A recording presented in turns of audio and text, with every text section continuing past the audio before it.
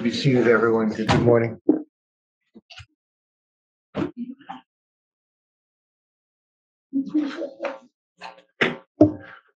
We're back on record in State versus Brian Smith, case number 3AN 1999-01 CR. Mr. Smith is here, counselor here, and we distributed the letter. I think we distributed it late yesterday.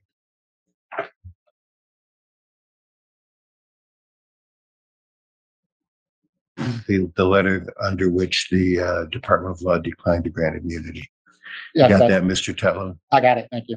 I think based on the circumstances here, the court's already found that Mr. Calhoun has a valid Fifth Amendment. Yeah. The state will not grant him immunity. He cannot be compelled to testify. We request that he be released from subpoena. Any reason I shouldn't do that, counsel? At this point, no. No, Judge. Okay, he is released. Thank you, Judge. You're welcome.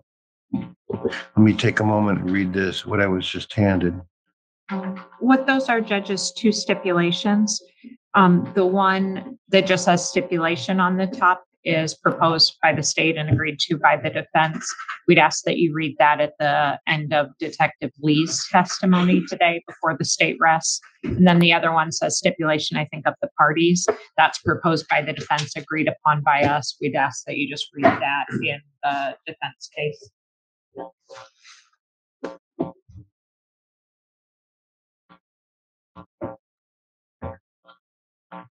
So the one that relates to the DOC is for the defense case, and the other one is to be read after Detective Lee testifies? Correct.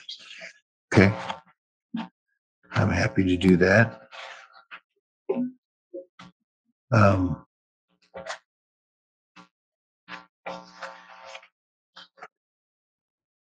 Okay, anything else we need to deal with at the outset of the day? I don't believe so, Judge. No. Let's bring the jury in. Oh, there is one thing. Sorry. Okay. And it's for after the next witness. So when Detective Lee testifies, sorry, every time you excuse them, I think of something. We have two short videos that are, seven short videos. They are only two that show her though, right? If you're talking about the body, yeah. Okay. Yeah, we have some very short snippets of videos that are seconds at most that depict Veronica Abouchuk. In those videos, they'll be played about the middle of Detective Lee's testimony. Those videos show her, some she's sleeping on the couch and they don't show anything graphic. There are two that are after she's on the floor, deceased. She's naked from her head is covered. She's got a bra top on, but is otherwise naked on the floor. Those videos, I think it's inappropriate to have the media film or to be on the live stream because they are going to be integrated into Detective Lee's testimony. My proposal is that we essentially not have that part videoed on the live stream. We've thought of a very low-tech solution. It's, what we used to do in the old days when we had the projector, just put something in front of that camera, and we practice that today, and I think that would work. Otherwise, it's a stop, have IT cut the live stream, put it back on. And I think that the testimony is fine to be on the live stream, just the video itself probably isn't appropriate to be on the internet. So I would just ask for a protective order that the media not film those films. Those two photographs. Those two. Are they still shots? There's still shots that go along with them as well as videos. It'll be obvious when we get to that part, but it's a combination of still shots and videos. They're seconds in length, but they are necessary to stop and look at and point out evidentiary items in the scene. So I would ask that when those videos and still shots are played, the media doesn't photograph them, and that we cover the camera that projects onto that television or onto the witness stand. Okay. Any response from the defense first? Good. Okay, my previous rationale in this case for not displaying the other videos was that further publication would compound the loss of dignity of the woman in the videos. And it sounds, I haven't seen these photographs, but it sounds to me like, based on the description that's been given, it sounds to me like the same rationale applies to those two photographs. I haven't entered judge orders that relate to the portrayal of bodies in general. For example,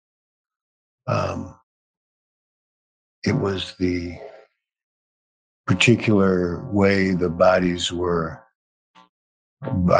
people were portrayed in the photos that lended itself to my conclusion that their display would further involve a loss of dignity. So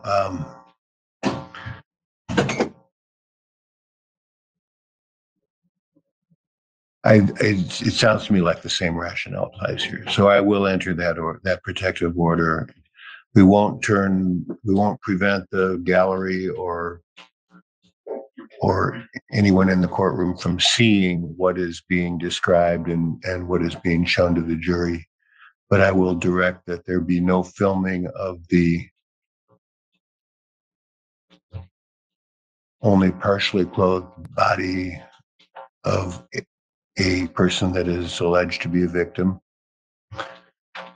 And I understand that's only two photographs or two. Are there videos as well? There's videos that accompany those photographs, and they're pieces. Go ahead, Ms. Snow. Yeah, there's two videos, Judge, and out of the 7 videos, I believe, that show the full, that show the images that Ms. Dunlap described. There is a still shot image from the videos that I will be using as an exhibit. I've actually, though, tried to add some dignity to that photo and block out portions of that photo. Okay. So that particular photo, I think, I've taken means to protect the dignity of the victim in that particular photo when we're talking about it and have it up on the screen. But it's the 2 videos specifically that we play. I'll have. So what I'm mulling over now is, how will I know when that's about to happen? May we approach? I'll Yes. show you the images.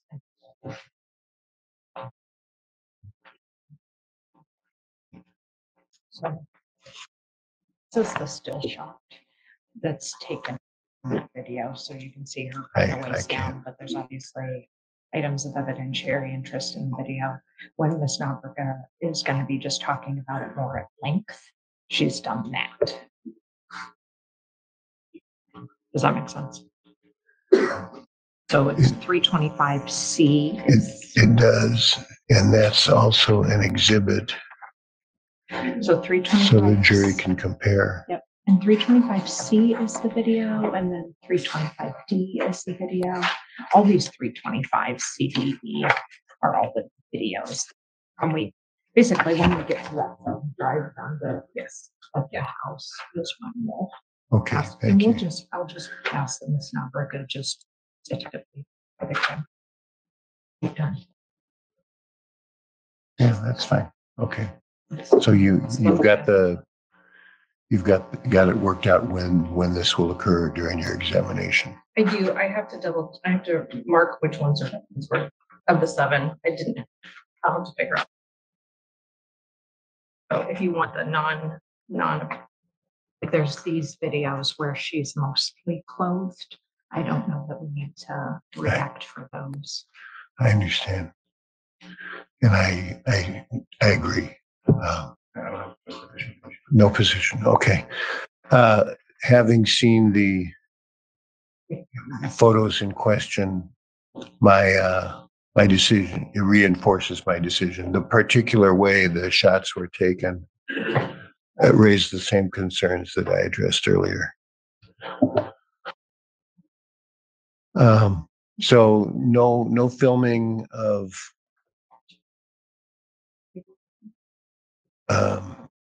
partially clothed, or I guess I'll just say no filming of the partially clothed body of the alleged victim. And we will block the transmission of the screen during that portion. Anything else we need to address before we bring the jury in? Yes. Allowed to film the witness as they describe it. Well, it'll be displayed directly behind the witness. If you can arrange it so that you can focus just on the witness's face and not on the background behind it, I'm not prohibiting that. Thank you, Your Honor. You're welcome. Okay.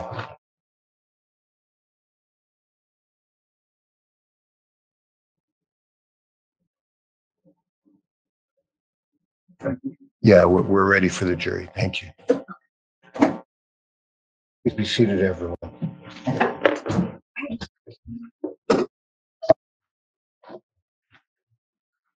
Welcome back, folks. We've got our jury back with us. It's about 8:45. No, it's 4 minutes to 9. And we do have everyone here that we need to have here in order to proceed with the Brian Smith trial. And folks, I wanted to let you know that we are very much on schedule, or even ahead of the schedule that we posited for you at the beginning of the trial. So it doesn't look like we'll have to go long. You'll have to take as long as you take once you're in deliberations, but we're well on schedule to finish on time or before we estimated. Before we broke, I think we'd finished up with another witness, another state's witness, and so we're ready to hear from the next witness. Thank you, Judge. We'll get Paul Inks from the hallway. Up here next to me, please, sir.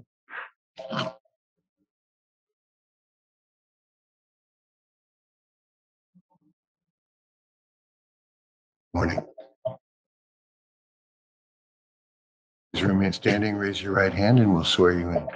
Sir, do you swear or affirm that the testimony that you're about to give in this case now before this court will be the truth, the whole truth, and nothing but the truth? Yes, I do. Thank you. Have a seat.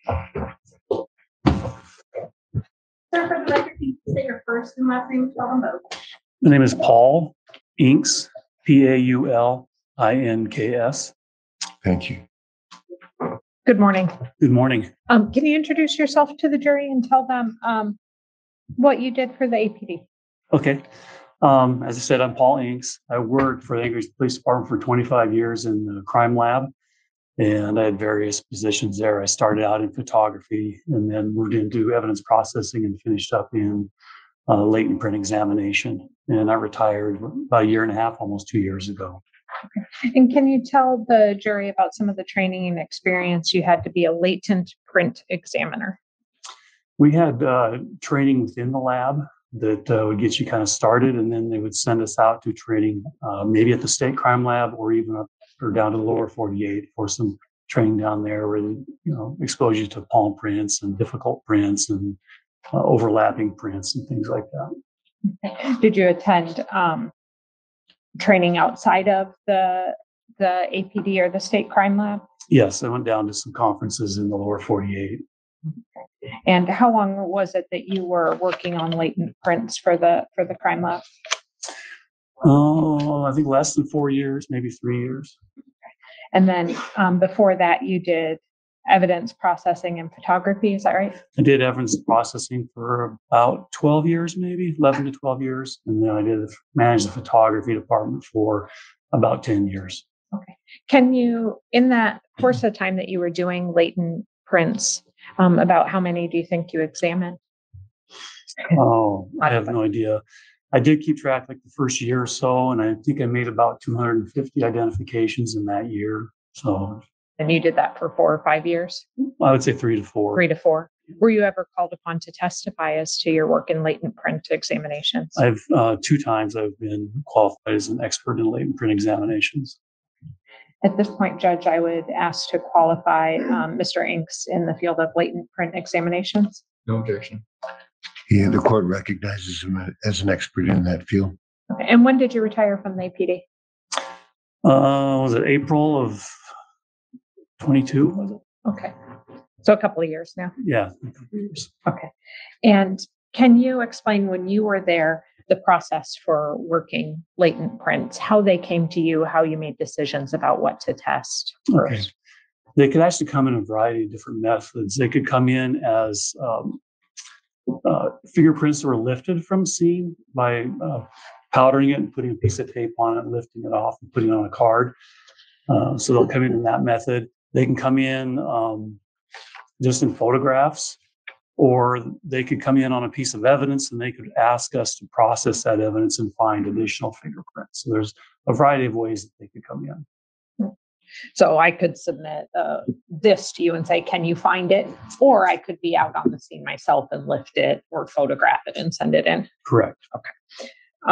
And you take those requests from the investigators that are actually at the scene? It could be the investigators, or it could be a police officer that showed up and was processing the scene. So it could be an officer, detective, usually a sworn personnel. Okay. And then if they have lifted prints for you to examine, what then was the process that you underwent to decide if something, had sufficient detail to be worth looking at closer? The lift cards would come in, and then we'd sit down and determine how many we had, if there was anything on the card that was of value. If a print was found on a card that was value for comparison, then we'd have to determine, is it something we can compare, or is it good enough quality that we can run it through a computer system and search a nationwide database? If there's a fairly good quality print, then we could submit it into what's called the APHIS system. And the name has changed now, but it was APHIS at that time. And it would come back with a list of candidates, and then the examiner would sit down and look at those candidates and determine if there was a match between the two. If it wasn't good enough for APHIS, then we'd have to wait for the detective or case investigator to submit names to us. And if we received a list of names, then we could go through that list and compare those prints to those 10 print cards. Okay. Were you asked to review prints lifted and items taken from black Ford Ranger in APD case 19-35212? We had lift cards come in on that case. I think they're from a rear view mirror. I don't remember if it was a Ford Ranger or not. Okay. I can refer to my report and verify that. If it'll refresh your recollection to look at the report, I don't know that the report actually says what kind of vehicle, but did they come in from a Detective Aldridge? Yes, they did. Okay. And approximately how many latent print fingerprint cards did you get from? There were 16 latent fingerprint cards, and we determined that there were 3 that had sufficient ridge detail for a comparison, and Okay. 2 of them were good enough for APHIS. Okay, so of those 16, only 3 could be compared to anything, and only 2 were sufficient to go into APHIS? Yes. Okay. Is that uncommon that detectives will lift things and they're just not enough to make an ID? No, we've had 50 or 60 cards turned in and nothing of value is on them at all. So it's fairly common to not have anything on the cards. Okay. And when you're deciding if something is good enough to put into APHIS or good enough to make a comparison, what factors are you looking for? We're looking for a general ridge flow, a pattern shape. That's one of the characteristics the system looks for. And then we're looking for features within the print that the system can identify, like where a ridge is flowing along and it just stops, or a ridge, what they call bifurcate. It'll change from one ridge into 2 ridges, or we're looking for maybe a little place where a ridge pops up between 2 other ridges. We're looking for features like that we can put in the system, and then it'll compare that to what's out in the larger database. Okay. And is that an examination that you are doing personally by hand or by eye, I suppose? It'd be if the person putting it in the APHIS system would make those, find those features and characteristics and mark them. So, just overall, when you got 16 lift cards from Detective Aldridge, where were those from? I'm not sure where they all came from. If it'll refresh your recollection, go ahead and look at page 1 of 8 of your report.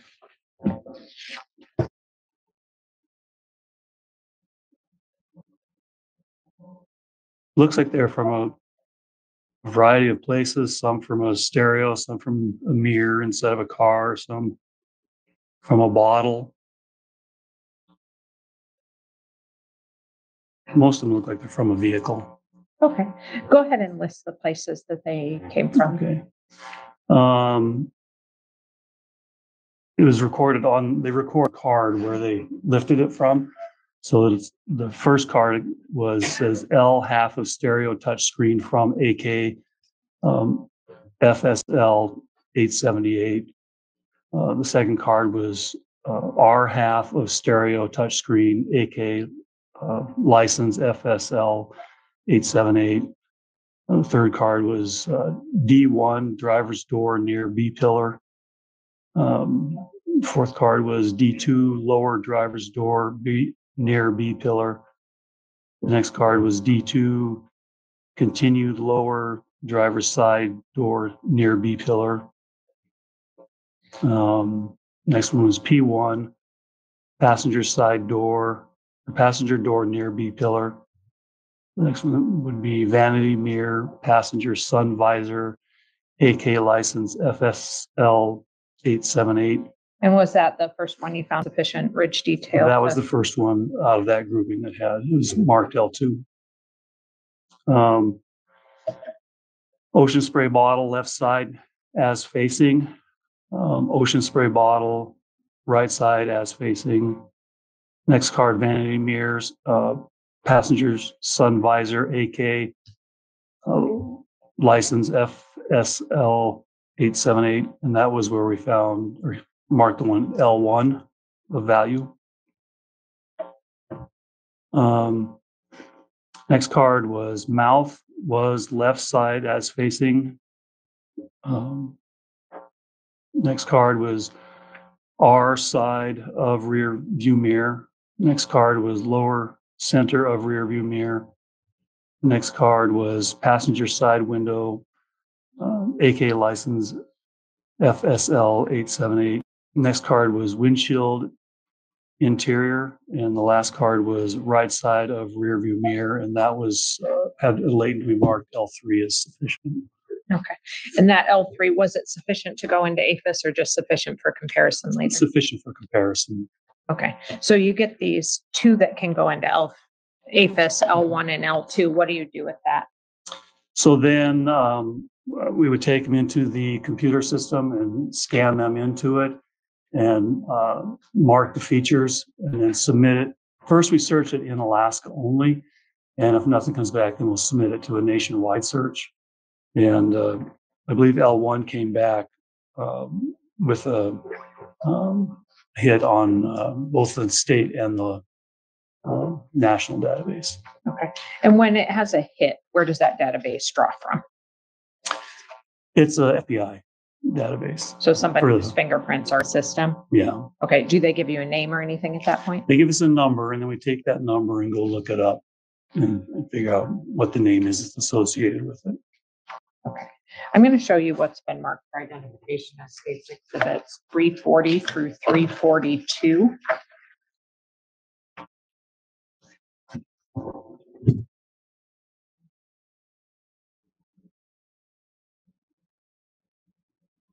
Just a cover page, and then these are front and back. So you get 340, 341,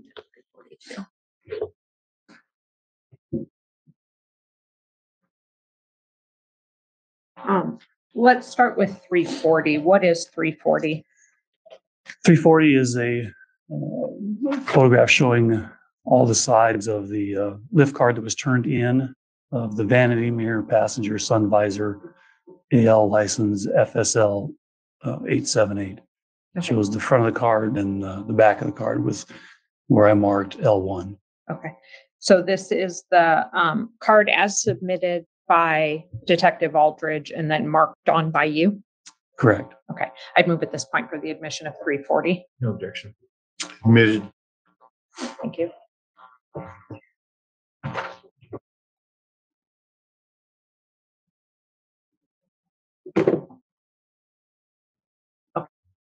So when you're looking at this, this is the lift card from Detective Aldridge, is that correct? That's correct. Okay, so he says this came from the vanity mirror and the passenger sun visor. Yeah, right here. Okay, and he's got the license plate of the truck on there. When you're looking at this, what is it about it that tells you there's sufficient detail to compare? Okay, first, if you look at this print here, you can see there's kind of a circling pattern. We call this a whirl, so we know basically what pattern print it is. Then we'll go in and look for features within it to see if there's something we can use. And if you follow these ridges, you'll see this one comes down, stops, this one goes up and stops. And just go through there and find all those features.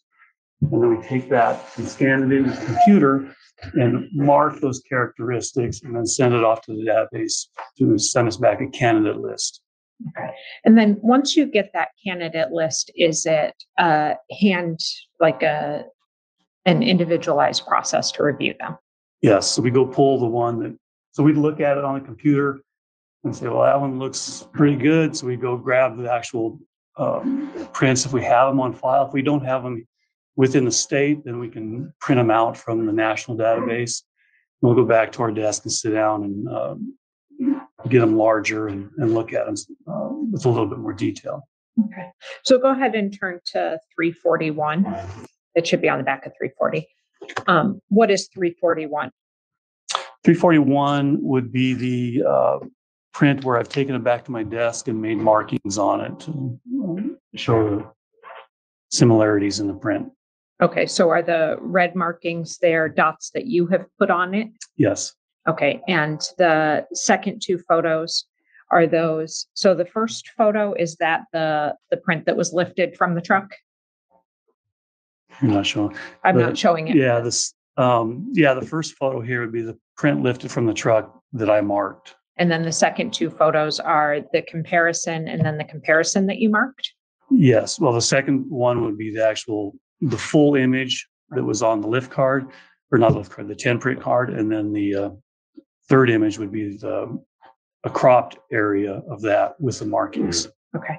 And those are true and accurate records as you used that at the APD crime lab? Correct. Okay, I'd move at this point for the admission of 341. No objection. Admitted. And whose print card did you use to pull the image in the middle? Here we have the name. It's Wharton.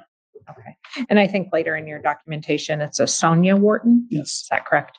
And you get her like state ID number and all those things along with the set. Yeah, it came back with both her FBI number and a state ID number. Okay. It's hidden both databases. Okay. So the middle is the known print of Sonia Wharton. Mm-hmm. The left is the print lifted from the truck. And then the right is the known print blown up so you could look at areas of concurrence. Yes. Okay.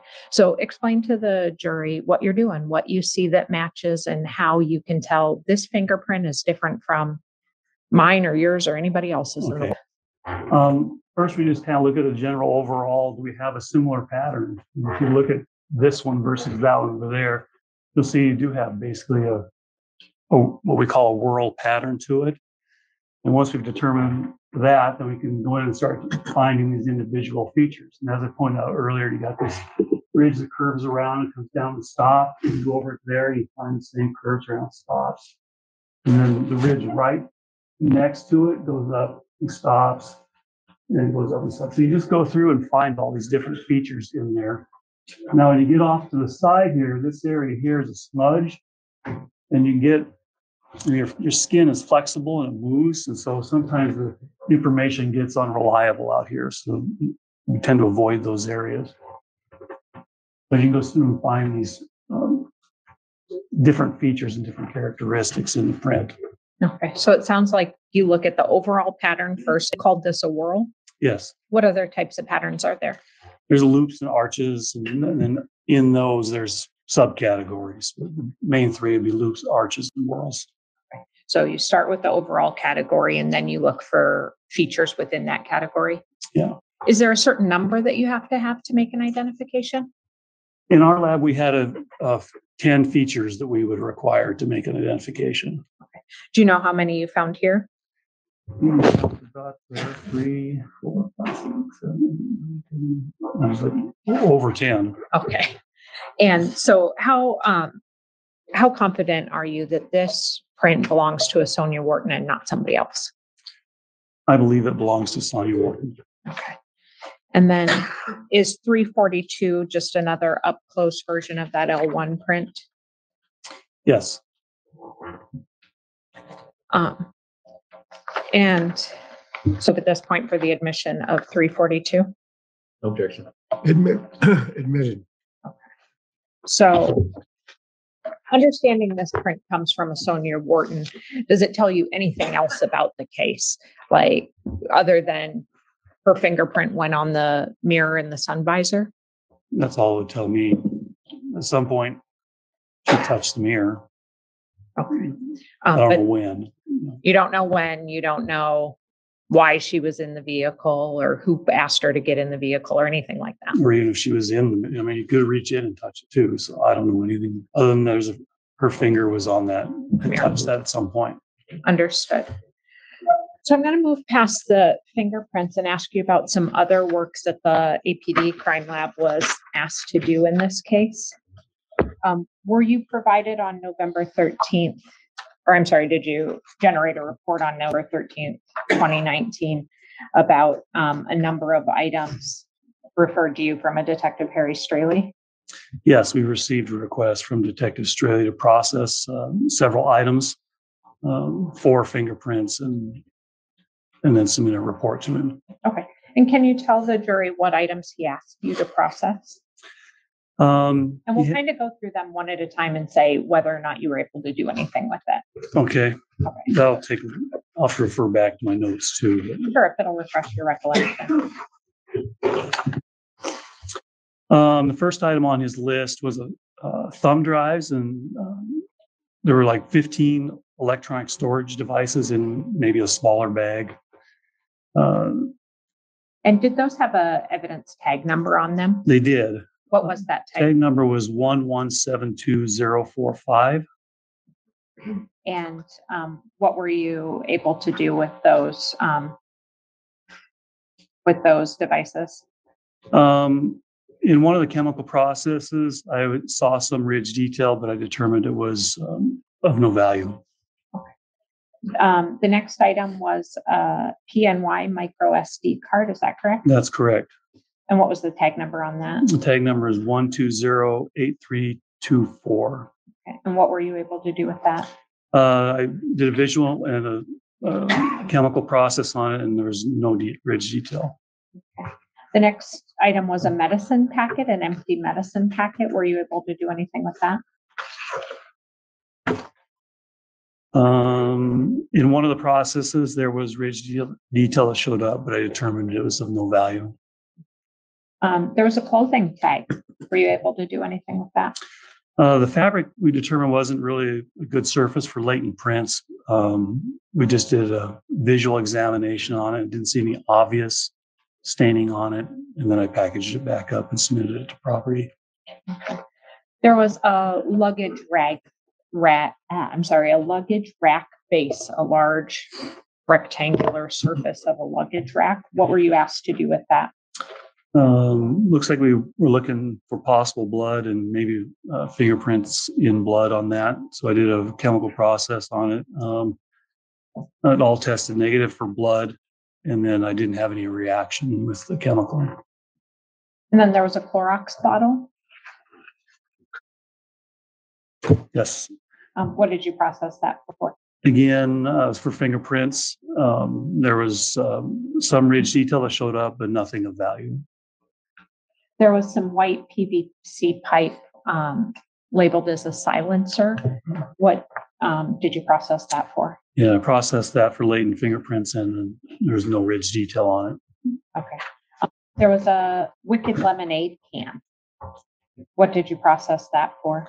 The lemonade can, I swabbed the spout area for possible DNA. Okay. And then I did a fingerprint processing on it. I found 2 fingerprints, labeled them L1 and L2, and I photographed them. Okay. Do you know if those were processed further beyond that? I do not. Okay.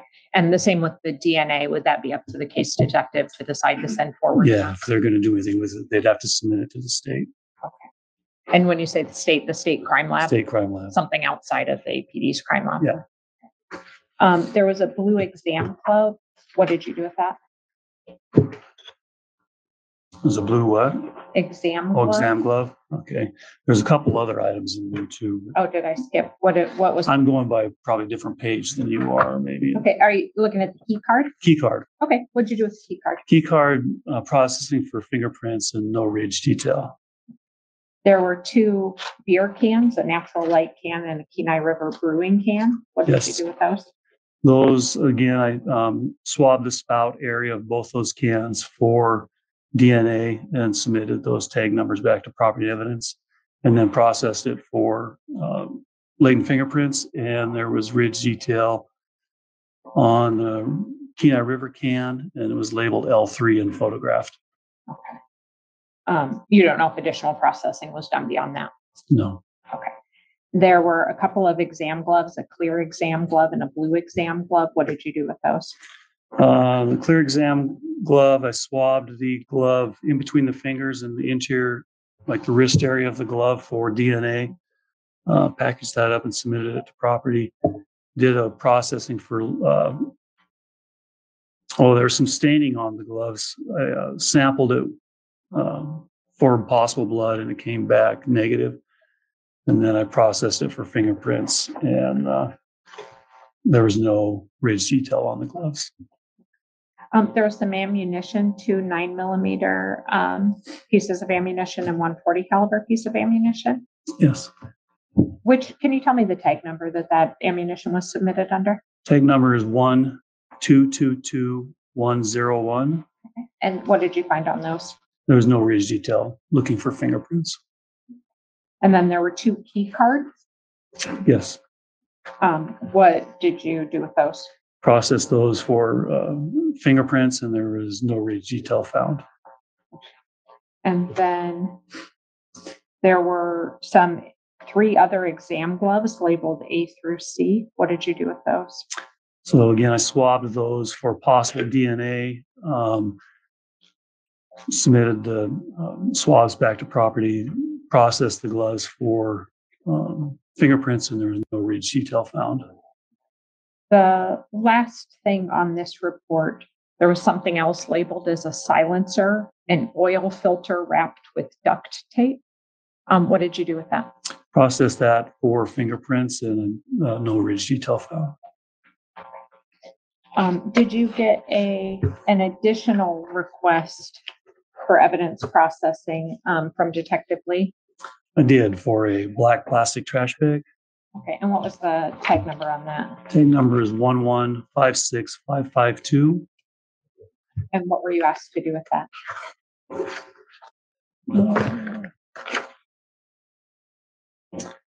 Please analyze for blood and swab if found. Attempt to lift fingerprints. And were you able to do that? Yeah, and I didn't find anything. Okay. So all this evidence that you attempted to get ridge detail off of or find fingerprints, when you don't, what do you do with it? So it all goes back to property and evidence. We've already photographed the ones we did find evidence on or fingerprints on. And then sometimes we've already been asked to go ahead and compare those. Other times we wait for a request to determine what to do with those fingerprints. And so the the match that you do have, or the fingerprint that you could identify, just to recap, was a single print on the vanity mirror in the passenger side of the vehicle, and that came back to a Sonia Wharton. Yes, and that's from a lift card. Okay. I think that's all. That's all the questions I have for you. Thank you. Is there cross-examination?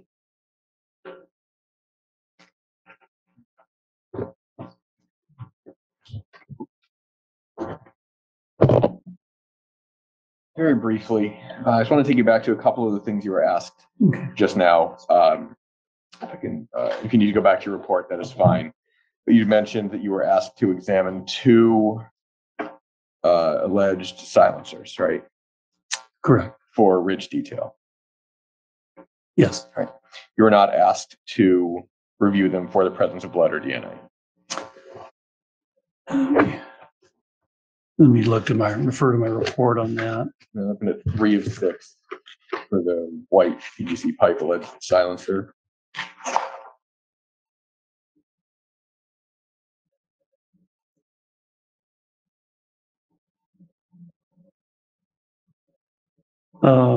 Detective Straley's requested examine for possible blood and swab if present. And if you go to page 3 of 6, you say white PVC pipe silencer. Your report on that is simply no RD, no RD, no RD, no RD, right? Right. I did a visual. The first step is a visual examination. And then same thing for, I can take you page 6 of 6. Same thing with the oil filter alleged silencer, right? Correct. I did a visual examination and then processed it for fingerprints. That's all I have.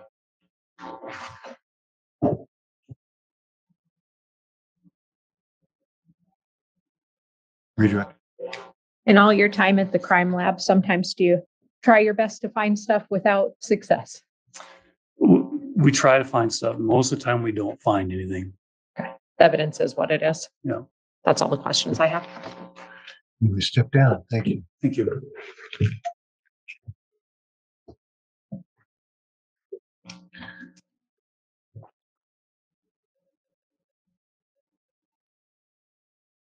Judge, the state now calls Detective Lee.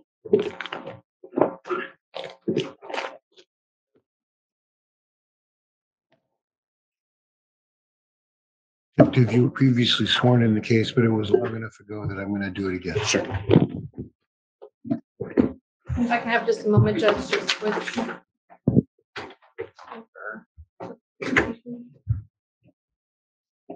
Here it is for our firm that the testimony that you're about to give the case now before this court will be the truth, the whole truth. I do. And so for the record, can you state your first and last name? Yes, my name is Brendan Lee, BRENDANLEE. Whenever you're ready, Mr. Thank you, Judge. So Detective Lee, when we last spoke, we had talked a little bit about the early parts of the investigation in this particular case. And I believe we'd gotten up to kind of other than the conversations you'd had with Ms. Kasler, we'd gotten up to kind of the first full day of the investigation, correct? When you said you had briefed the rest of the detectives and started working on the case. Is that correct? Yes. Okay. So we talked about that during your briefing, Detective Cordy and Detective Bell had given you information that led you to investigate Brian Smith, correct? Yes. Okay. And part of their investigation, the information that they provided you, I believe, revolved a 2018 investigation. Is that correct? Yes, it did. Okay. So I want to talk a little bit about the 2018 investigation. Was Miss Alicia Youngblood the source of the information that led to that investigation by APD in 2018? Yes, she was. Did someone from APD, either you or other homicide detectives, reach back out to Miss Youngblood in 2019 after the SD card was turned into APD? Yes, I did not, but other detectives did. And was Miss Youngblood willing to continue to communicate with APD in 2019? Yes, she was. Did, as part of your investigation, did you have access to that information she had provided in 2018 to the detectives back in 2018? Yes, I did. And did that include information from her phone, cell phone records, text messages, et cetera? Yes, it did. And did that include text messages, et cetera, that she had with, in conversations she'd had with Mr. Smith? Yes, it did. Did Ms. Youngblood testify at grand jury in this case? Objection. What's the objection? You may.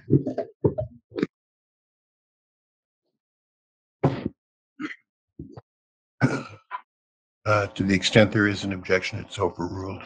Did Ms. Youngblood testify at the grand jury in this investigation? Yes, she did. Is she able to testify at trial? No, she's not. And why is that? She passed away in July of 2021. I want to talk further about what else you did on the 1st of October. So the day after you spoke initially to Ms. Kassler and obtained the SD card. In addition to doing a briefing with the detectives, what other things did you do on the 1st of October? So in addition to the briefing in the briefing, we decided who would do what. In the homicide unit, as you've heard, you have a case detective, and then you have all the other detectives that are there to help out with the other tasks that need to be done. So it was decided that detectives Cordy and Baker would start on writing affidavits for search warrants for Mr. Smith's residence and pickup truck and his cell phone information.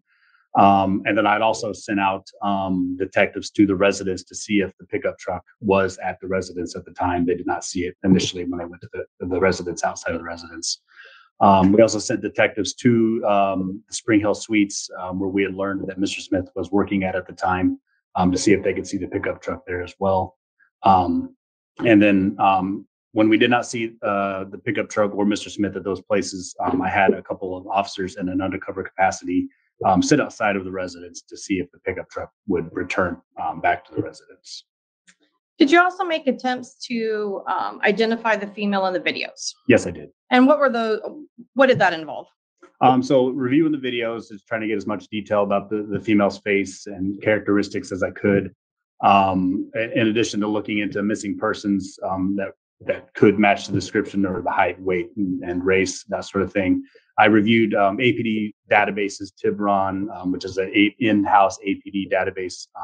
When we contact a person out on the street and we run them and we write a report about them, that information goes into Tibron.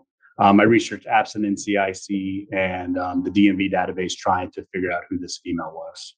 Did you or other detectives or Sergeant Cross also distribute images in an attempt to have others help identify? Yes, we did. And how do you do that?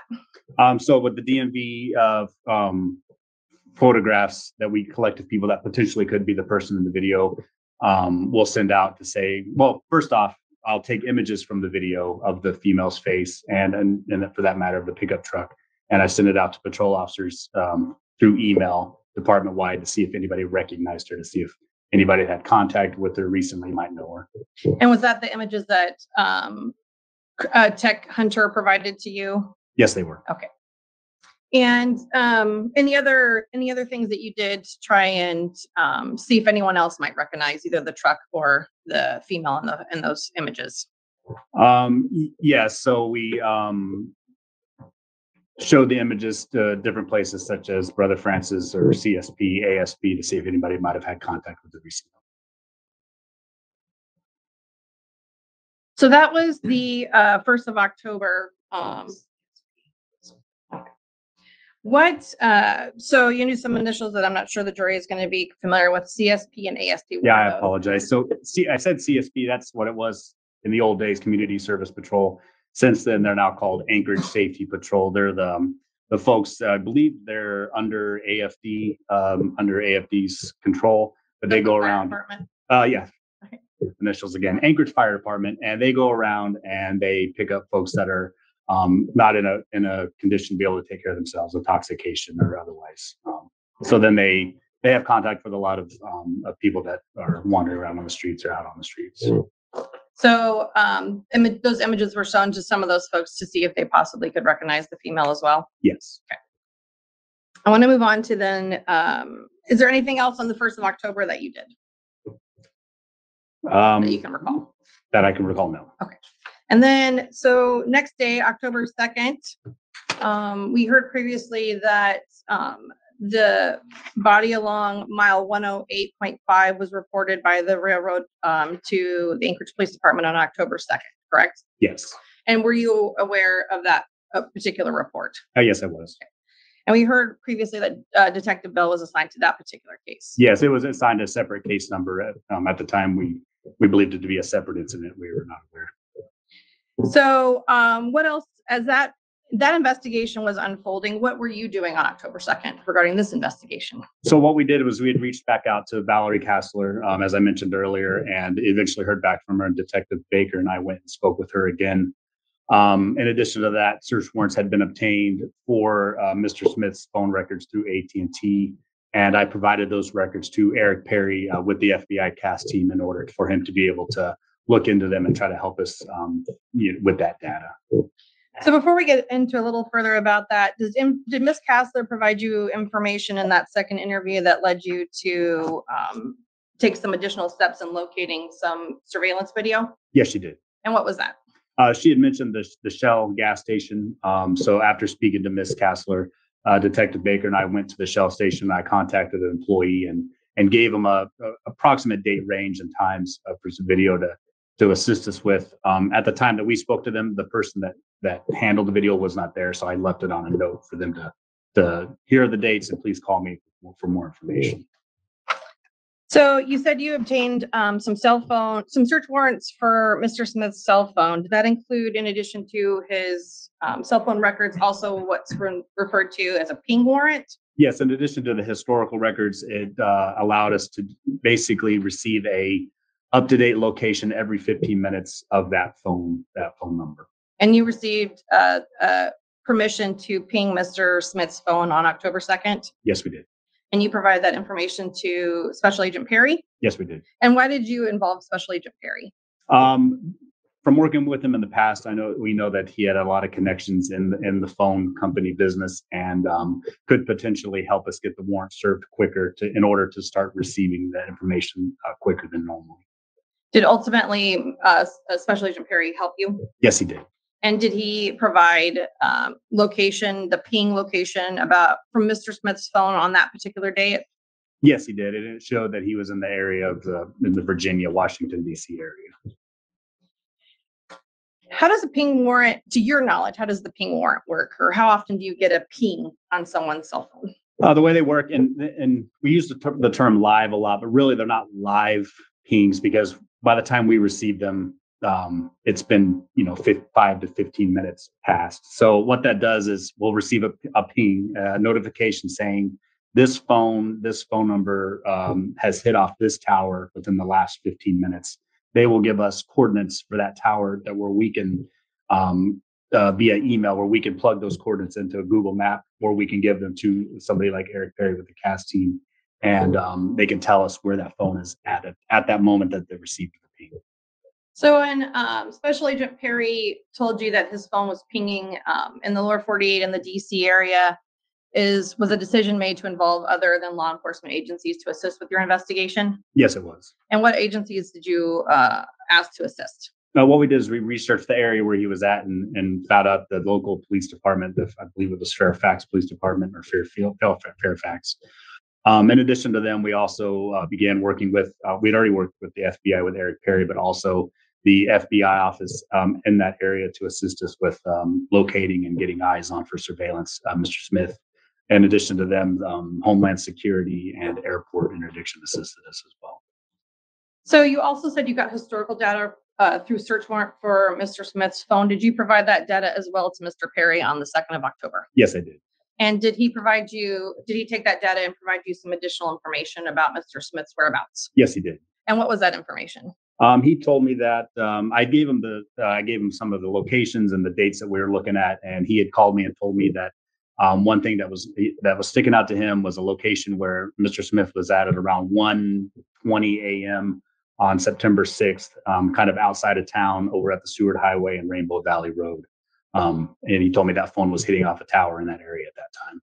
Was Mr. Smith was Sergeant Special Agent Perry aware at that time that a body had been located on that very day in that particular location? He was not aware of that investigation going on at that time. Did it also, did he, Special Agent Perry also give you information about his whereabouts on the 4th of September? Yes, he said his phone was hitting in the area of the Town Place Marriott around that time. So based on the information that Special Agent Perry gave you on the 2nd of October, what were your thoughts about the investigation so far? At this point, it became more clear that that we needed to obviously take a closer look into Mr. Smith and find out more about him. And then in addition to that, we needed to locate him in the Washington, D.C. area in order to get eyes on him and know about what his movements are at that time. At that time, we didn't know what his purpose of being in that area was at the time. So. And do you recall when exactly eyes were actually put on Mr. Smith and surveillance began? I don't know the exact date. I do know that Detectives Cordy and Loafman went there and met with those agents there, but I believe that eyes had already been put on him by that time. So sometime between October 2nd and October 4th. Okay. So I want to move into October 3rd, the next day. What did you do in regards to this investigation on the 3rd of October? On the 3rd of October, you mind if I just refer to my report? Okay.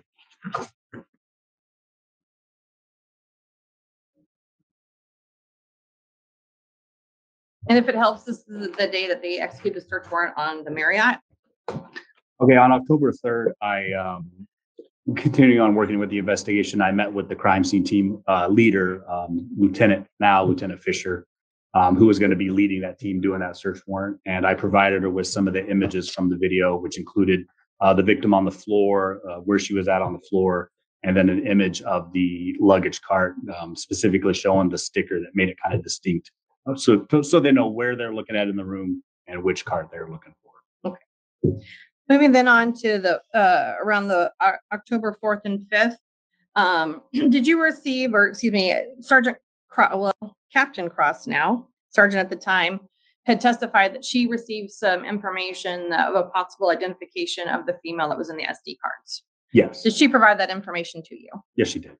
And what was the name that she provided to you? She provided to me Kathleen Jo Henry. In addition to providing a name, were you able to obtain images of Kathleen Jo Henry? Yes, I looked at her DMV photograph. And did you use those images while reviewing the videos to see if you could make a determination about whether or not you believed that might be Miss Henry in those images? Yes, I did. And what was your determination? So what I did was Just a moment. There's no objection. Yes.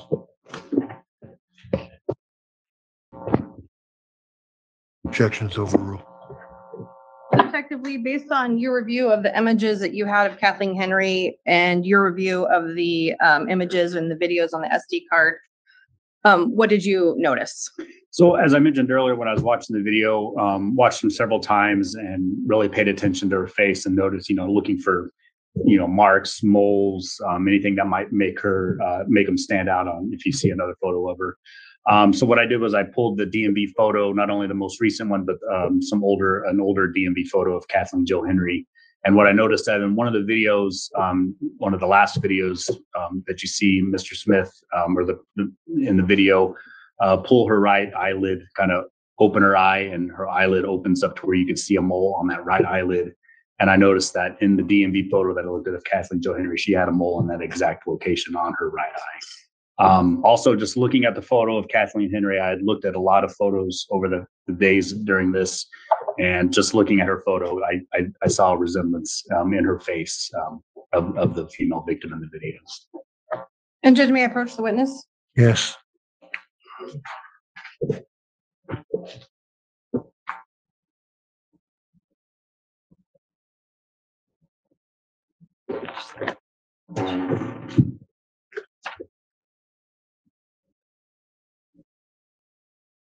Effectively, for the first exhibit that is there in front of you, it's exhibit number 331. Do you recognize that? Yes, I do. And what is that?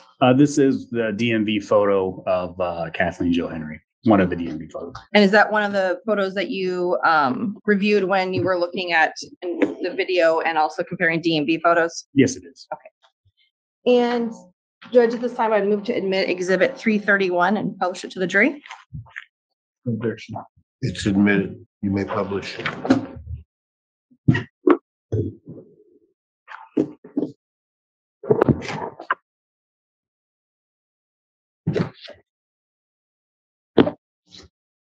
And in this particular photo, I don't know if you can see it in the photo. Is there any particular marks or distinguishing marks on Ms. Henry that you noticed that you used when you were reviewing the videos and images? Yes, the mole I was referring to on her right eye here is just right on you can see right on the crease of the eyelid, right there. I mentioned the older photo, but in this photo you can see it in there as well, right there on the eyelid. You said you continued, regarding Ms. Henry, do you have any information through your records about her approximate weight and height? Yes, in our ABD's Tiburon database, it had her at about 5'3" and 170 pounds. And what is that information based on? That's based on what's given at the DMV. So when we contact somebody and we run them and we write a police report and we transfer, basically we're transferring the data from DMV into our report, and it autofills height, weight, eye color, those sort of things. And based on your experience, does that information, does the DMV verify height and weight? No, it's just something that people give. So it could be completely off or it could be accurate. Okay. I want to talk next about, as you continue to review images, as you said, you continued to watch these images a number of times, trying to make some identification of things. Did you make a further discovery regarding the images as you continued to review them about the truck? Yeah, so initially when I reviewed the videos myself, then I watched them on my small little computer monitor. But when we reviewed them on our larger television in our briefing room, I was able to notice that in one of the images, you could actually see a partial couple numbers in the license plate. Well, is that because you were able to manipulate the photo and sort of blow it up? Yes. Okay. You can zoom in on it on the program manager. Looking at exhibit 316. Sorry, these are out of order. Do you recognize that photo? 317 or 316? Sorry, 317. 317. Yes, I do recognize it. And what is that an image of? This is that photo zoomed in, looking at the license plate on the back of the pickup truck with the tailgate open. Okay. And what are the numbers you can see on there? 87. And does that correspond to part of the license plate for Mr. Smith's truck? Yes, it does. This time, Judge, I would move to admit exhibit 317 and publish to the jury. Admitted, you may publish. And can you show us what we're looking at in this particular photo? Yeah, so this is the tailgate open. When you back out, this is the luggage rack rails. This is the bumper of the truck, and this is the license plate kind of illuminated by the light, and then you can see the 8 and 7, and you can get a partial of the third digit as well, but you can't be certain in this photo. And is that actually a blown up of previously admitted states 29EE? Yes, it is. Okay. So after Sergeant Cross gave you the name of the potential ID, and you looked at the DMV photos and did your own kind of review of things, did you actually receive information on the 4th or the 5th regarding a positive ID by the medical examiner's office? Yes, I was told that the body that had been found at mile 108 was identified as Kathleen Henry. So at that point in time, what happened with that investigation, the mile 108 investigation? They were merged together, and it became part of the investigation that I was working. When those remains were determined to be Ms. Henry's, how does the department go about making next of kin notification? So there's a couple ways. The easy thing is when they're local, we can look people up and find them locally, and we go and we talk to them and let them know, make the notification in person. Sometimes when we look up people's next of kin, we find that they're outside of Anchorage or even outside of Alaska. So what we do as a department is we have our dispatch reach out to the dispatch of the local police department, wherever that might be. In Alaska, it could be troopers or village police officers or a different department. And we give them the details of our investigation, and we ask them to go make contact with the family to notify them. And was that done in this particular case? Yes, it was. Okay, and who was involved, which law enforcement agency was involved in helping notify next of kin? I believe it was AST, Alaska State Troopers. And do you, you recall where the family of Miss Henry was located? Yes, that was in Eek, Alaska. And do you recall if contact was ultimately made with her family there in Eek? Yes, it was. Were you provided information? Let me rephrase that. So did you do your own research about Miss Henry once you had made an identification about who your victim was in this case? Yeah, once we confirmed that, I began doing the same thing, looking into her within our databases and our systems, police reports, contacts, that sort of thing. What kind of information did you discern about Miss Henry? What I could tell, she did have quite a bit of police contact. I went back as far as probably 2016. A lot of alcohol-related calls, mental issues. Seems like she struggled with those things and had a lot of police contact. A few of them in the area of Fairview, 13th Avenue, Cars area there. And that's all based on your records in Anchorage, correct? Yes. Okay. So it looks like, would it be fair to say she'd been in Anchorage probably since 2016? Yes, or before. That's just about as far back as I went in our system. And to your knowledge, did Miss Henry have contact with her family in Eek? What I was told is that she had not been in contact with them for many years. Have you received anyone from her family reaching out to you after she was identified? I never did, no. Okay. Do you frequently have contact from family members after a victim has been identified in a homicide as you work cases? Objection to relevance. What's the relevance? We're talking, Judge, this is a vulnerable victim, and I'm trying to establish the information that Detective Lee knows about this particular victim. Well, and what is normal. I'm gonna sustain the objection. You can ask other questions. Okay.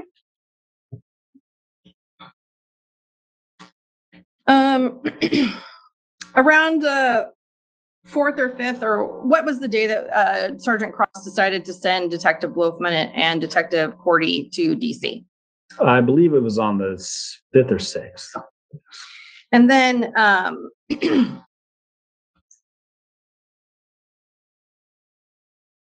so as the lead detective, do you work with your sergeant to make decisions about who's going to do what role, or does the sergeant do some of those things as well? No, as the lead detective, you have some say on your thoughts on what you think should happen. And why was the decision to send Detective Lee and Detective Cordy and Detective Wolfman to DC? What was that decision made based on, and why? The decision was made is because ultimately, regardless of whether or not Mr. Smith got onto his plane back to Anchorage or if he stayed in that area, we wanted 2 detectives there to be able to conduct interviews. And like I said, regardless of him, if he came back, we still wanted Ms. Bislin to be contacted and interviewed. And then if for whatever reason he did not get back on the plane and come back to Anchorage, then we would have detectives there to interview Mr. Smith. Did you have information that he actually was due to be coming back to Anchorage? Yes, we had learned from Homeland Security that he did have a flight back to Anchorage on the 8th. And do you recall about when you became aware of that information? Sometime, I believe on the 6th or 7th. So let's talk then about the October 8th when Mr. Smith came back to Anchorage. Did you prepare to interview Mr. Smith if he agreed to speak with you? Yes, I did. And let's talk a little bit about that. What kind of preparation did you do for this particular interview? So I spent a few days kind of just starting at the beginning. So I went back to the 2018 case and reviewed all the police reports and any evidence that might have been submitted into that case. I continued with reviewing the videos that we had obtained here and the images, and then looking into Mr. Smith's as far as social media and any prior police contacts. In addition to that, we also, Detectives Loafman and Cordy, while they were down in Virginia, had contact with the FBI's Behavioral Analysis Unit. And I did end up having a kind of a conference call, phone call with them after what they had learned about Mr. Smith through their contact with the detectives there. We discussed the interview and things to do, things not to do during the interview. Before we get to a little bit about the interview, earlier in that day, was there a briefing regarding the service of search warrants. Yes. And can you describe that briefing? So it was a pretty large briefing. We held it at the Anchorage Police Elmore Station, and it included not only the APD homicide unit, but Anchorage Police Department computer crimes, CAP team, which is the Community Action Policing team, Homeland Security, FBI, and airport interdiction, as well as the Alaska State Troopers. What was the purpose of the briefing exactly? The purpose of the briefing is we wanted things to happen almost simultaneously to prevent if word got out that we were there, or if Mr. Smith had learned that this was going on, we wanted to prevent the loss or destruction of evidence. And so the briefing was so that make sure everybody understands their role in the operation, and to make sure that things go over the way we wanted them to. We wanted, as we were contacting Mr. Smith, we wanted Ms. Bislin contacted at the same time to prevent any contact there. And we also wanted to make sure that the residence was secured, the pickup truck was secured, and then we wanted officers at the Spring Hill Suites basically holding onto that location until detectives could get there to start the search there. So were some of the officers then, their sole purpose was to go to the particular places where you're going to execute search warrants and remain there and secure it until detectives or crime scene could eventually respond to that location and execute the search warrant? Yes. So at some point, did you go to the airport that afternoon? Yes, in anticipation of meeting Mr. Smith? Yes, I did. Do you recall about what time you went to the airport? Roughly about 1:30 p.m. that day. And who do you meet at the airport or interact with the airport in preparation of meeting Mr. Smith? We met with Sergeant Chafin so that he could take us back into kind of their area, the secured area back there, so we could prepare for the interview. So I want to talk a little bit about the interview. As a detective, have you received training in interview techniques? Yes, I have. And what are some of the techniques that you learn as a detective to use in interviews? I've attended many interview trainings, including Reed interrogations, interviews, ITV, and cognitive interviewing classes. And what I've done over the years is I don't particularly use one method. I kind of built my own method of interviewing. And I say interviewing, we've heard interrogation a lot, but I like to treat it more as an interview. I don't like to do all the talking, which is what you normally hear in interrogation. I want to hear what the other person has to say. I try to treat all my interviews the same. I'm going to come into it having a clean slate with the person. I want to hear what they know, what they can tell me about what we're investigating. And how would you describe your style of interview with Mr. Smith? Like I said, I would say it was very, I feel like I was very professional, respectful. I learned a long time in my career, a long time ago, that if you start out contact with a person, treating them respectfully and treating them like a person and genuinely hearing what they want to say, you're going to have more success in those interviews. And that's how I feel like I started this interview, was making contact with them, letting them know who we are and that we wanted to talk to them. And then basically opening the floor to him to find out what he knows about what we want to talk about. And we heard from Detective Bell, but during the interview, was additional information being provided to you and or Detective Bell as the interview was ongoing? Yes, the interview was being viewed video recording in another room, and we were receiving information as we were interviewing from those folks in that room that were looking through Mr. Smith's devices and that sort of thing.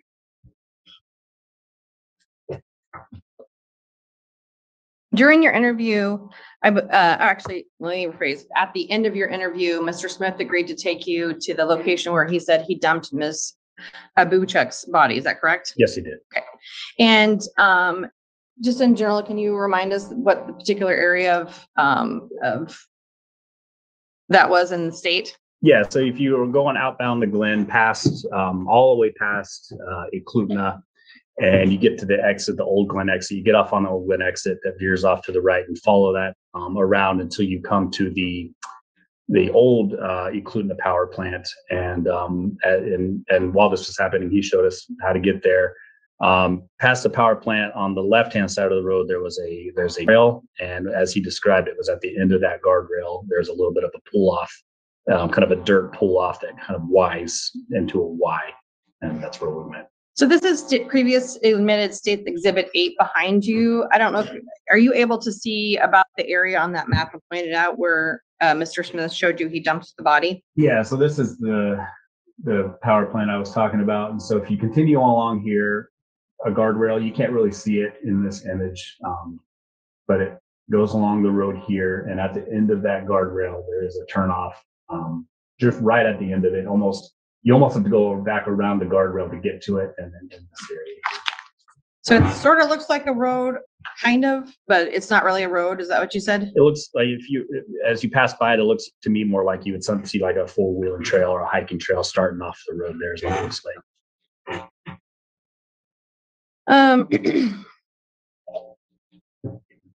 I want to then move on to the next day after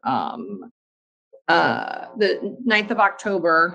Were some of the search warrants actually executed on the 9th of October? Yeah, so the Ford Ranger pickup truck, we had actually towed it to our secured area where the crime scene team would do the search on it. After the search of the truck, did Detective Straley provide you information about what was located in that truck? Yes, he did. And what was some of that information he provided you? He called me and told me that there was some receipts that he had found. Specifically, he told me about a McDonald's receipt, a couple Walmart receipts, and a Holiday gas station receipt. So I'm showing what's marked as previous exhibit admitted 241. What are those? These are the Walmart receipts he told me about that he found in the pickup truck during the search. And what are those receipts for? Starting with this one over here, Walmart A Street. This is the one that's kind of faded out, but as it's blown up and closer, you can see what appears to be the word phone, and then a number right there, and then a series of others up here, including product serial number, right, and then right under serial number, there's a number, a price, total of $42.87, and then a date of September 3rd, 2019 at 9:18 p.m. And then how about the receipt on the right? One on the right, in the same location, same date, 9/3/19, only this one is about 7 minutes later at 9:25 p.m. And this one is for Steel Reserve beer, some sort of alcohol drink. With this information, what did you do? I went to the Walmart A Street and I contacted loss prevention with this information, and they took my request and eventually gave me video from the purchase of the Steel Reserve is what they had video of. Okay. I want to show you then what's been also previously admitted as exhibit 244. What is that? This is the McDonald's receipt I talked about. And same thing, I look at it for the location, which is 800 West Northern Lights, over at Arctic and Northern Lights. Date, which is September 6, 2019 at 1:59 a.m. 2 Big Macs were bought, and total of $7.10 paid with cash, looks like, or yeah, can't remember how they paid, but yeah. So based on the information from this receipt that Detective Straley provided you, what did you do? I called on this one. I called the McDonald's and spoke to a manager, and he informed me he would be able to assist with video. And then ultimately, I went to the McDonald's and received video from this transaction. How many videos did you receive? From McDonald's, two video clips. And have you reviewed those? Did you review those videos? Yes, I did. And what do those videos show? The video is from, I believe it's one of the drive-through windows. It's a video looking out from the drive-through, a very clear video. And what you see is the black Ford Ranger. You can see the license plate clearly in the video pull up, and you can see Mr. Smith in the driver's seat wearing a bright red shirt, and then a female sitting in the passenger seat with kind of a blue knit cap on. That's what you see in the front of the truck. Did you recognize the female? I did not recognize her, but what I did a lot of times in cases is I took some screenshots of her and sent her around to see if anybody could help me identify her. Were you given a possible name as who that female might be? Yes, I was. And were you able to ever locate that female? No, I was not. Okay. At this time, Judge, I would move to admit States Exhibit 318 and 319, which are the McDonald's videos. They're admitted. So this is Exhibit 318.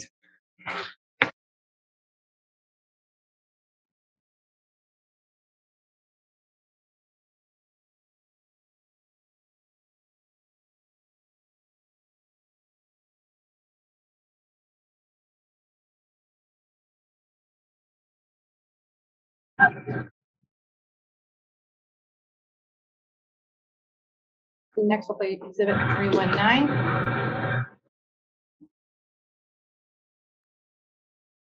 Like, so let me move on to the next.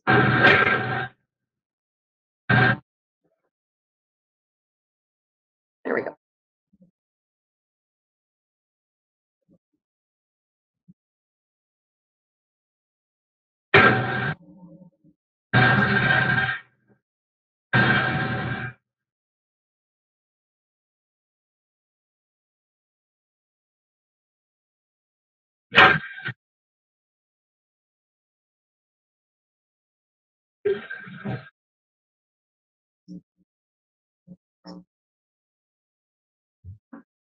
As this video, one second.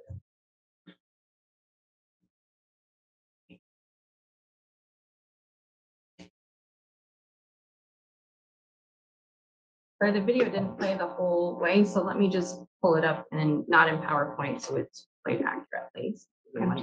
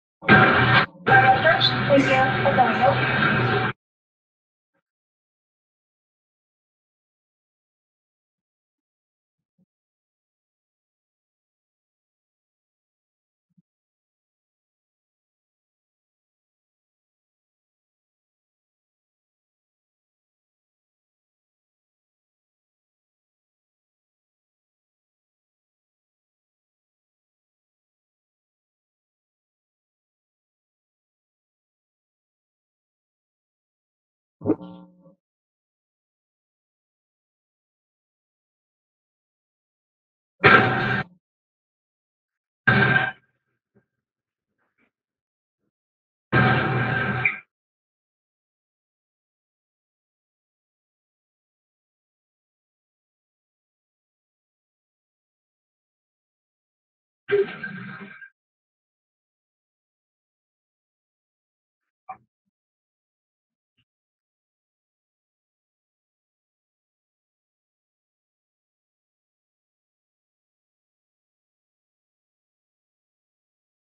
So Detective Lee, when you watched that video, did you make any other observations about Mr. Smith or the truck? Yes, I did. And what were those observations? At the end of the video, when the video ends, actually is right when it stops on that rear window of the copper on the back of the truck. And what I could see in there was appeared to be a white blanket and a blue tarp, which was consistent with the white blanket and the blue tarp that I saw in the images that we were provided by Ms. Kassler. And if you look at State's Exhibit 3, I believe it's 320. Mhm. And what is that? This is a still shot of that, the back of the truck. Okay. From the video. At this time, I would move to admit State's Exhibit 320. Ms. And publish it. Yes.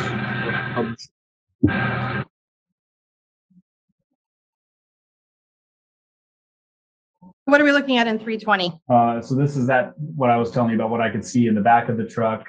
There is a reflection, so you have to kind of decide what's not in the back of the truck. But right here, you can see the white, what appears to be white blanket, and then also looks like to be the blue tarp in the back of the truck. And then, of course, the reflection of the worker and shelving down. But those are the two items I noticed right there. If you look in front of you, there's Exhibit 321. And do you recognize that? Yes, I do. And what is that? This the image on the left is the white blanket in the back of the pickup truck from the images provided by Ms. Kassler with the body of Kathleen Henry. And then the image on the right? This is the pickup truck image with the white blanket in the back of the truck. Okay, at this time, Judge, I'd move to admit Exhibit 321 and publish. Admit publish. So what are we looking at on the left of Exhibit 321? So I apologize, I couldn't see it on mine. It's a little darker, but as you see it on the big screen, you can see much better the blue shiny appears to be the tarp, and then the white blanket has that seems to have the kind of the feel, the pattern of the blanket appears in the video on the bed and also in the back of the truck. And then this is the image of the truck with that blanket and the tarp there. Time frame was taken from the McDonald's video at 9/6/2019 at approximately 2 a.m. Is that accurate? Yes, it was. And would this be before or after cell phone records show Mr. Smith's cell phone out at mile 108.5 of the Seward Highway? This would be after that. I want to talk to you. You said you had contacted Walmart to obtain video of Mr. Smith based on the timeframes of the purchases on the receipts, correct? Yes, I did. Did ultimately Walmart provide you video? Yes, I did. And did you review that video? Yes, I did. What does that video show? The video shows Mr. Smith. The first video you see him is outside of the liquor store in the Walmart, and he's walking down the aisle and turns and goes into the liquor store, has something in his hand that you can see a little bit clearer later on in another video. And did you receive a series of videos that sort of have him at different points in the store? Yes, there's different angles. There's that one outside of the liquor store. There's some inside the liquor store looking down the alley with the aisle, with the refrigerators, and then there's a register camera. So the next exhibit would be 322, I believe, 322, which is the Walmart video. It's sort of it's a compilation of videos put together for purposes of trial. Did you review those videos? Yes, I did. Are those a fair and accurate representation of the videos you received from Walmart? Yes, they are. At this time, Judge, I would move to play exhibit 322. No objection. Okay. Admit- And if you just give me one. Admitted, and you may play it. Okay, thank you, Judge. It's not in the PowerPoint, so I just need to switch over to. Yeah.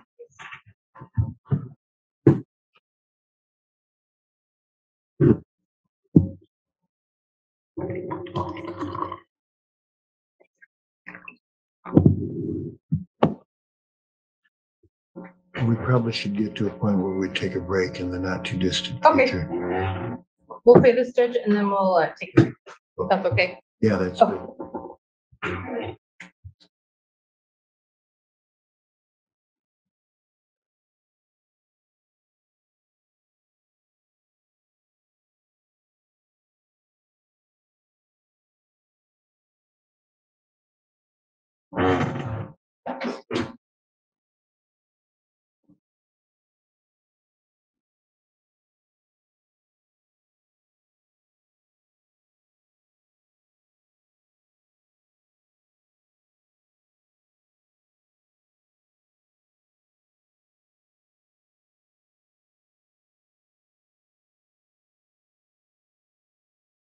So this is the liquor store right here, and then this is Mr. Smith walking down the alley.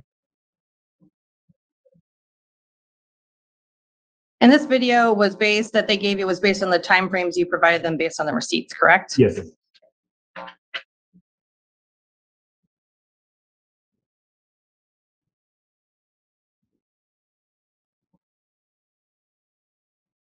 And what was the time frame of the day? The date and time? About between 9:18 and 9:25 p.m. on the 4th. Okay.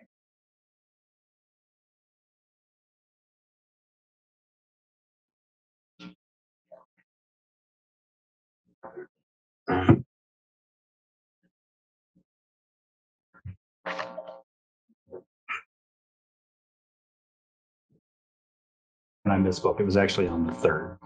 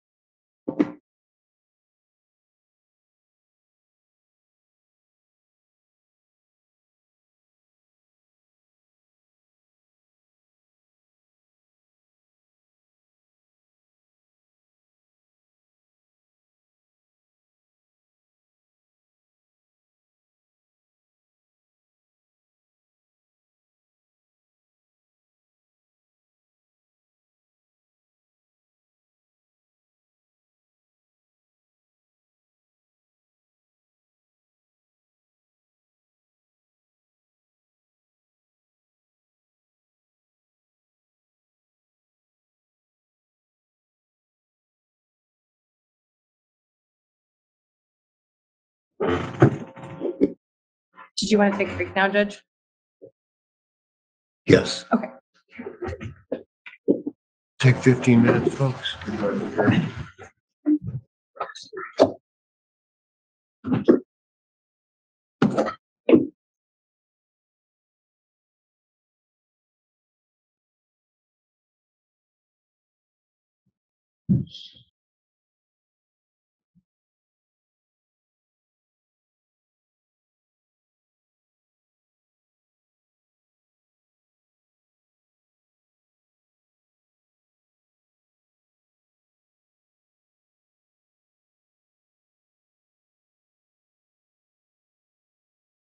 Jury's in the courtroom. Are there matters we need to take up, counsel? No, nothing from the state judge. Take our break.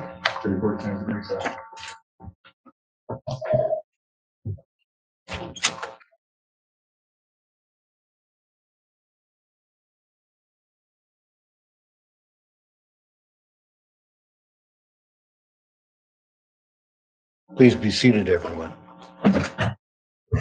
Got our jury back with us. It's 10:45. Everyone else is here that needs to be here in order to resume the trial. And you may continue your questionings of the detective. Thank you, Judge.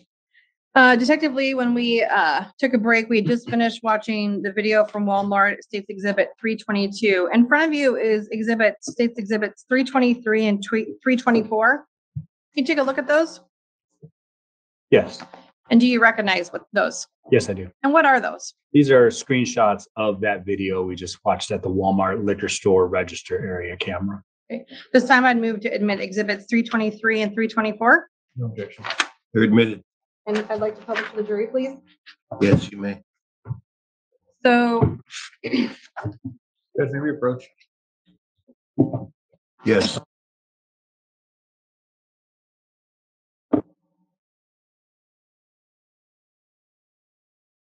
sorry, I forgot where we were, so let me start over. Have you, let's look at exhibits 323 and 2024. I think we've admitted them. They're being published, correct? I think that's where we are, Judge. They are. Okay.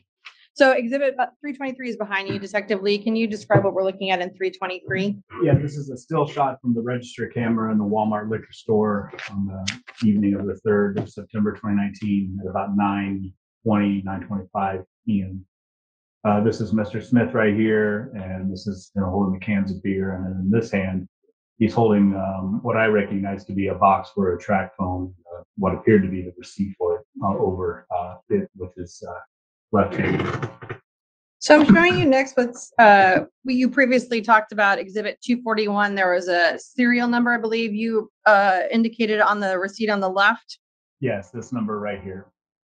And then I'm going to show you what's been marked previously admitted as exhibit 242. Do you see a picture of that serial number here in any of these photos? Yes, on the what appears to be a track phone user guide, the serial number is listed right here on the top number.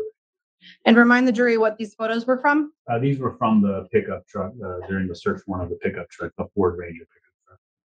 And then exhibit number 324, what are we looking at in this particular photo? This is another still screenshot from that liquor store camera with Mr. Smith here, the beer's here, and now he's holding what appears to be another cell phone type wallet in his hand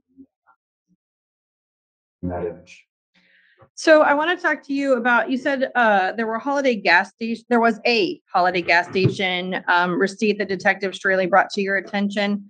Did you obtain, do you recall the date of that receipt? I'd have to refer to my report for that. Okay. Might be in your ARS 31.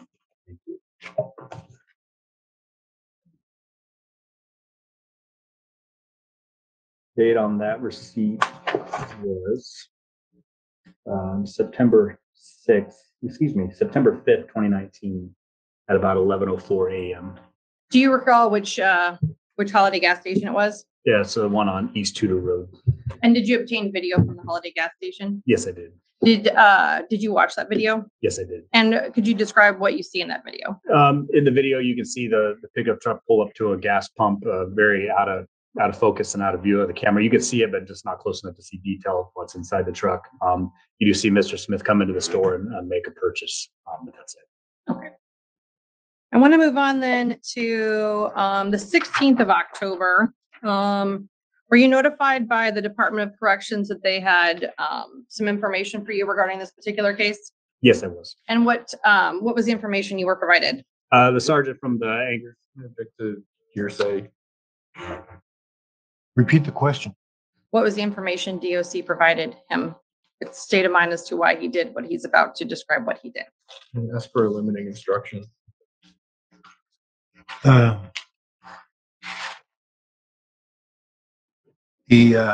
evidence that is being requested is admissible only for the purpose of this explaining why the detective did what he did next. It's not admissible for the purpose of proving, assuming that it's a statement that will come in, whatever the statement says happened, it's not admissible for that purpose. Admissible to prove why he did what he did next. Okay. And Detective Lee, what was the purpose of their contact with you? They were letting me know that while they were going through Mr. Smith's property, they found what they believed to be an SD card inside of, kind of tucked inside of a pocket in his wallet. What did you do then? At that point, I prepared a search warrant to go and seize that SD card and to look onto it to see what's on there. Did you, in fact, obtain the search warrant and the card? Yes, I did. And did you yourself look or have the cybercrimes techs look at that particular SD card? I submitted it to cybercrimes techs. And did they locate anything of value for this particular investigation? No, they did not. I also want to talk to you on that same day. Did crime tech Hunter provide you some additional information he had located after reviewing all of the digital devices that were seized from Mr. Smith's residence? Yes, he did. And what did he provide you? He provided me discs from digital data that he had obtained from several of the USB drives and the drives taken from Mr. Smith's residence, including a blue and silver USB. And was that tag number 1172045 and then sublabeled number B because there were a number of actual items in that one particular tag? Yes. And is that the jump drive that we have previously been referencing in this trial? Yes, it is. And what was on that particular disc regarding the evidence the detective or the crime scene tech Hunter provided to you? There were videos that appeared to be inside the basement based on what we'd seen with crime scene photographs in the basement of Mr. Smith.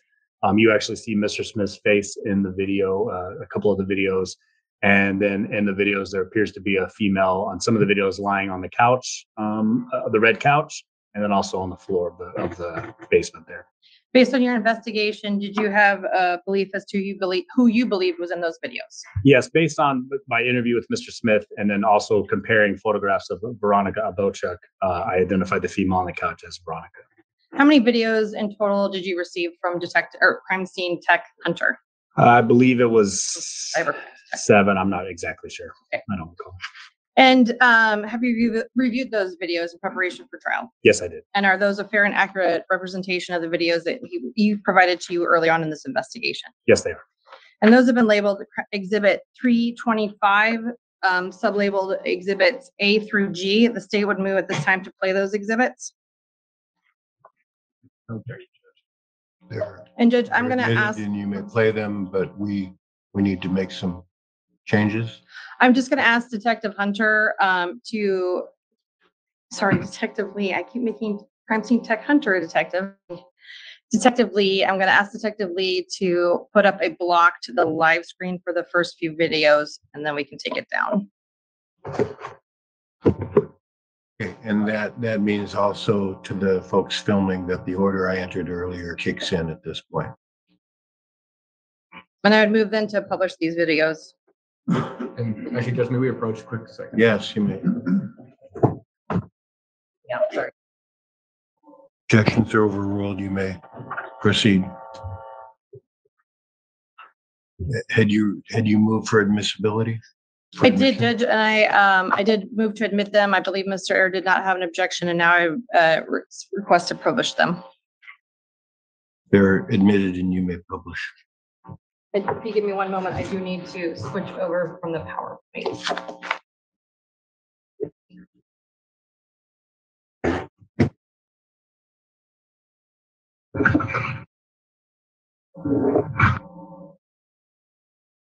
And that was video A.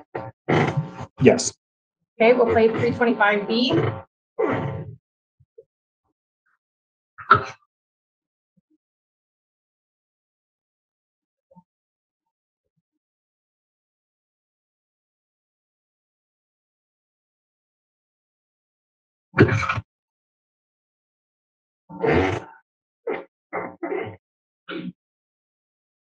(325C).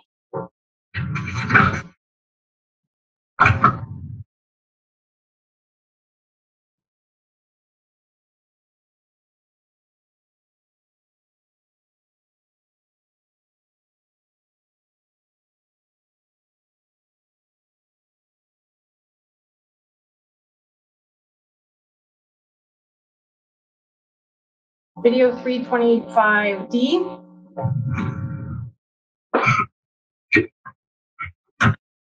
Video 325E. Video 325F. And Detective Lee, as we're watching this, were some of the videos that you provided slightly distorted? Yes, they had appeared to have some sort of issues with a couple of the videos. Yes.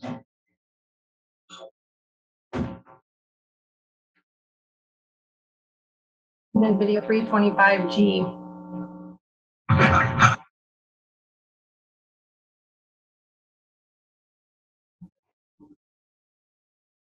And so we can take down the screen. Detective Lee, when Tech Hunter provided you these videos, did he provide you information about the location of these videos? Yes, he did. And did he provide you any information about how he was able to recover those videos? Yes, he did. And what was that information? Basically that they had been deleted, but he was able to recover them from the USB, the blue and silver USB. And would that explain some of the distortion in some of those videos? Yes.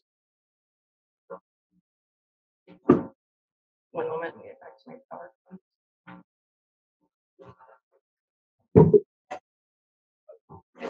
PowerPoint. We're actually going to still use the screen. Give me 1 second. Once I have it back up, we can.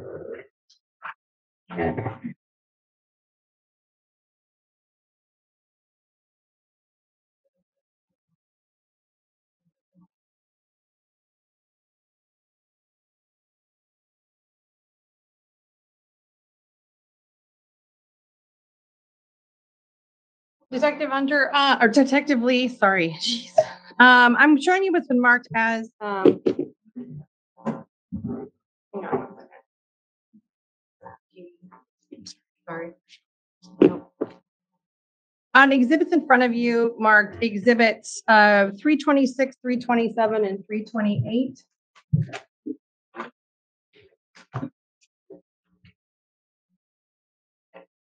Do you recognize those?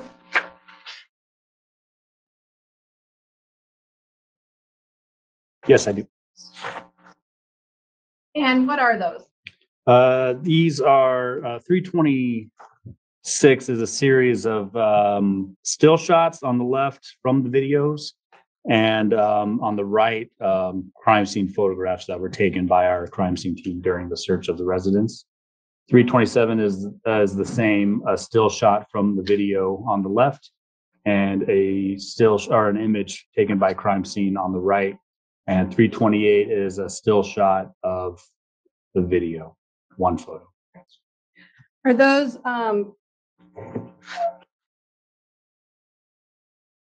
fair and accurate representations of the videos, screenshots of the videos versus screenshots from the crime scene team? Yes, they are. At this time, Judge, I would move to admit exhibits 326, 327, and 328 and publish to the jury. I just moved to admit them. Is there objection? Nothing further than I already stated, Judge. Okay. Objections overruled, they're admitted and you may publish. Sorry, yeah. Oh, Yeah. oh, okay. Sorry.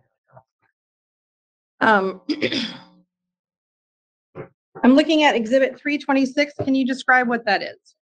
Oh, yeah, 326 is what I was talking about is on the left are screenshots from the videos, and on the right are images from the crime scene photographs. In the top one, you'll see Mr. Smith's face, head, upper body, shoulders, and then in the background, you can see the white entertainment center with a television, a photograph of what appears to be a military soldier, and a flag on the left, and then the propeller matching what we saw during the search of the residence.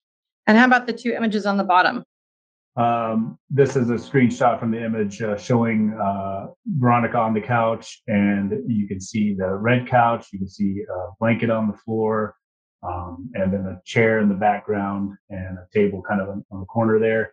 And on the crime scene, you can see everything matches with the red couch, the chair in the back.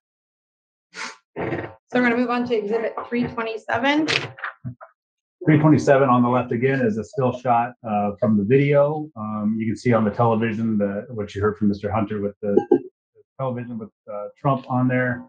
You can see some alcohol bottle on the table, and this is Veronica's leg here. At the base of the entertainment center, you can see a handgun stuck into what appears to be the oil filter silencer on the floor, and of course the chair and the propeller in the background. And then on the right is a crime scene photograph of that silencer in the garage taken by crime scene. So 328. And 328 is just one full image screenshot from the video showing Veronica on the floor there, a towel over her head with what appears to be blood on it, and the gun and the silencer and the chest with the bottles. In your interview with Mr. Smith, did he discuss when he brought Miss Abouchuk back to the residence that she had had some alcohol on her? Yes, he did. Do you recall what kind of alcohol he said she had on her? I believe it was some sort of whiskey. So 328 is a screenshot you said from the video, and then looking at previously admitted 187, what are we looking at in this photo compared to that last photo?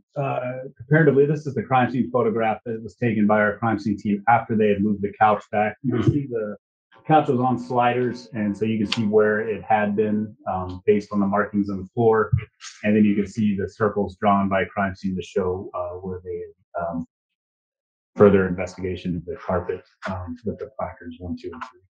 And this is also then previously admitted crime feature 216. Can you describe again what we're looking at in this photo in relation to the video? Yes, another angle of the downstairs area there with the red couch backed up, and the carpet has now been cut and rolled up, and you can see, had the couch been moved back where it was, it would be consistent where Veronica was lying on the floor, and of course the blood stain on the.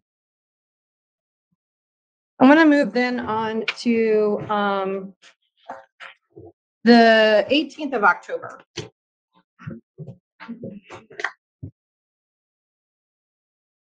Actually, I apologize. Let me go back one. to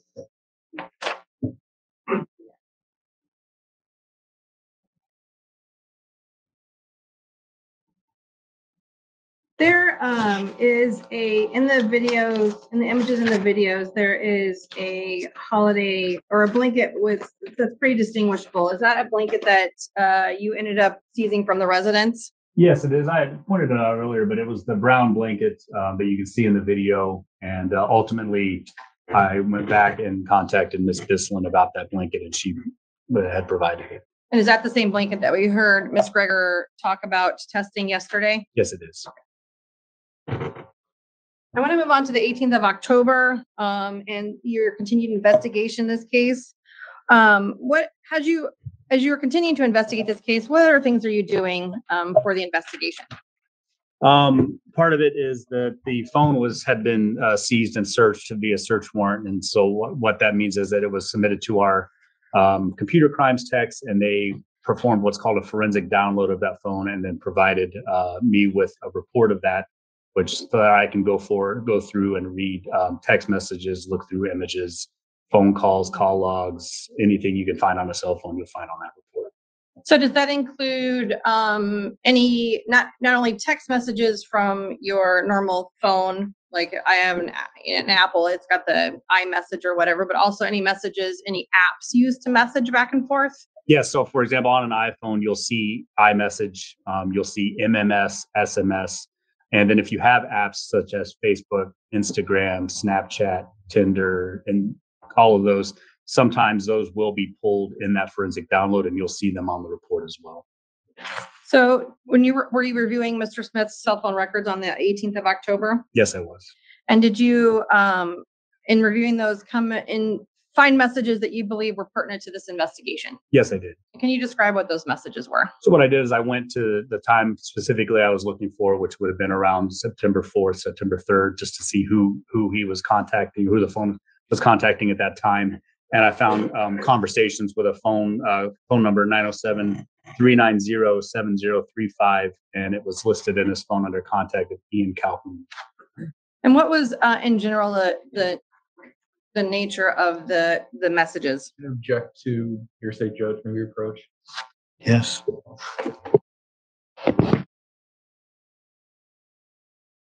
Objection overruled. You may proceed.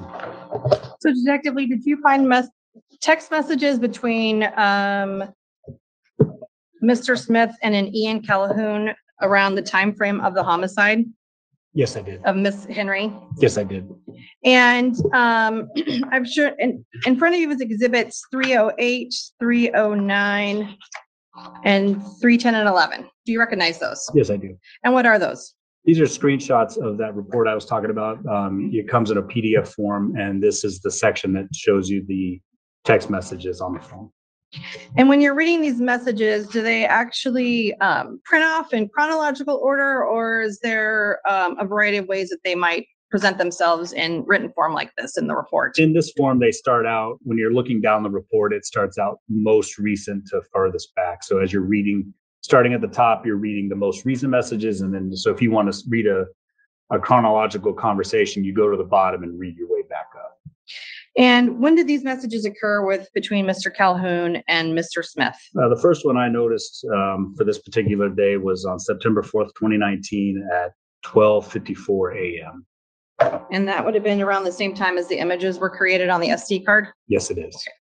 At this time, and Judge, Detective Lee, 308 through 311, are those a fair and accurate representation of the text messages as you reviewed them in the records received from AT&T? Yes, it is. At this time, I'd move to admit 308 to 311 and publish to the jury. They're admitted over objection. You may publish. So the first is 308, and there are some highlighted portions on that screen. Can you read who those messages are from and to, and the dates and times, please? Yes, starting with 2 is to 907-390-7035, and then under it is Calhoun Ian. And the time of 9/4/2019 at 12:54 a.m. It says it was sent, and the message is, "Hey, HEH, period, you up, period. I'm having fun. And then does Mr. Calhoun respond later? Yeah, he responds about 7 hours later. And it says, now from 907-3 and 907-35, Calhoun Ian, at about 7:08 a.m. on the 4th of September. And he responds, I was not up, comma, sounds like you were having a lot of fun. And does the conversation continue then onto the next page? Yes, it does. Okay, so page 309. So a couple hours later, Mr. Smith sends a text message to Ian Calhoun to the same phone number, 9:16 a.m., 9/4/2019, that says hi. And then at 9:17, Ian Calhoun responds with, Mr. Smith sends another message to Mr. Calhoun saying, I did have fun, wanted to share.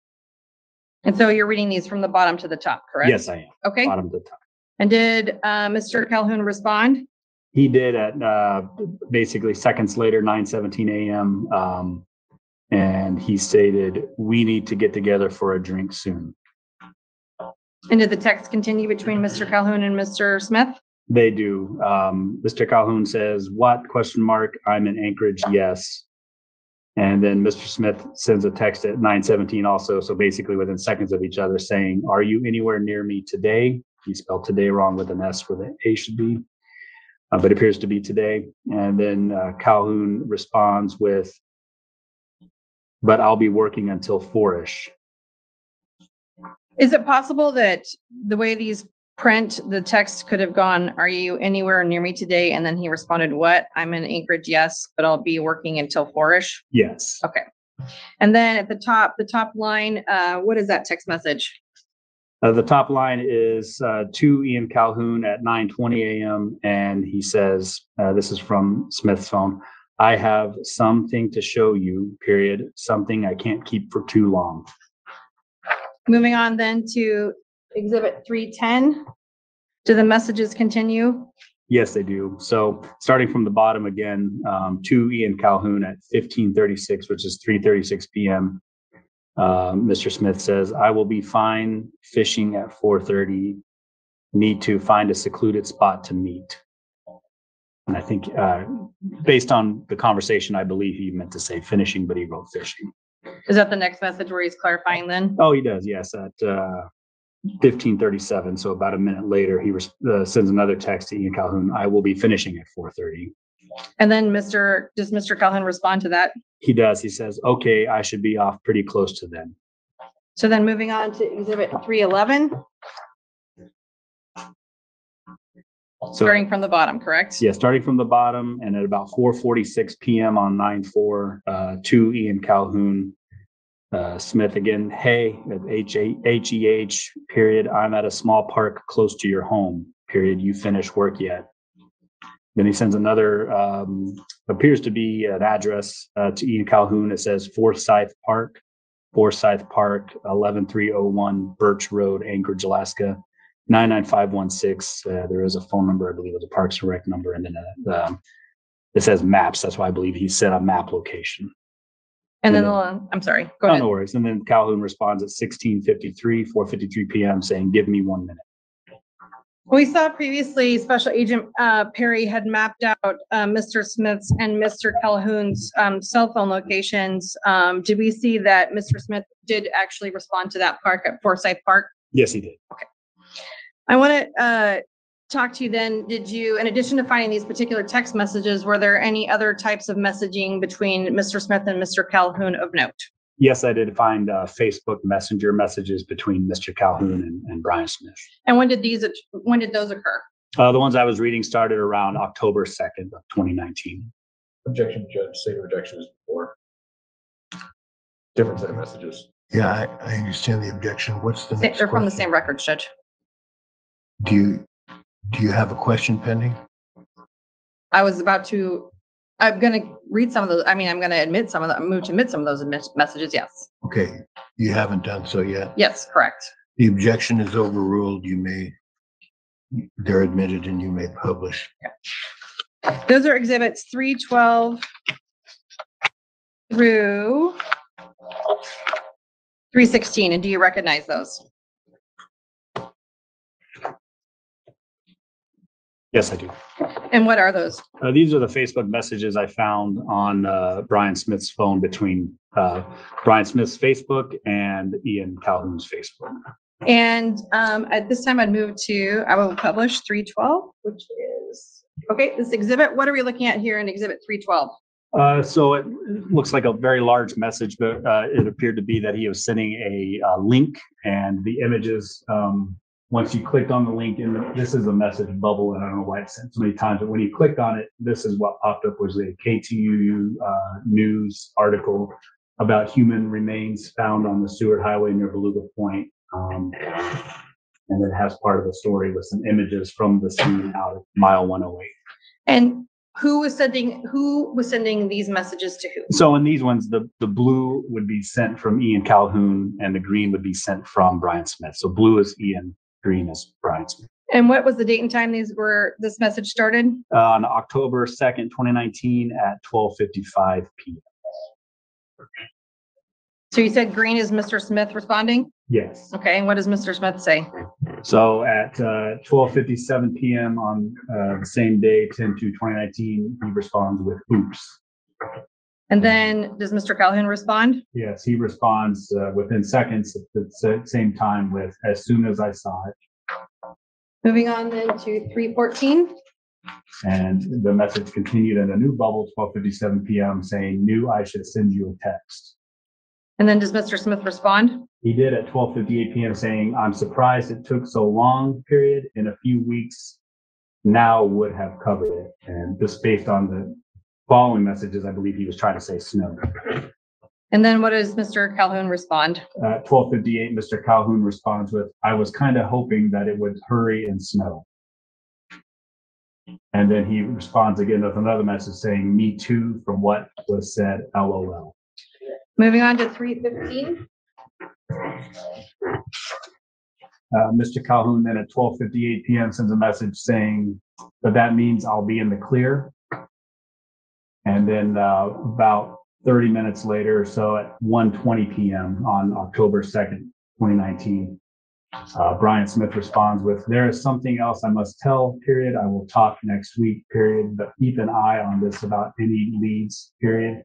Can't talk, period. Not alone. And everyone is upset that I'm carrying my phone around on vacation. And then does Mr. Calhoun respond? He does with gotcha, comma, we'll get together soon. And then 316. Mr. Smith responds back at 13:39, 1:39 p.m. on the same day. I get back Tuesday noon, but if I go into work a few hours, then they won't take it as a leave day. And Calhoun responds at 12 hours, so about 5 hours later with, okay, keep me in the loop.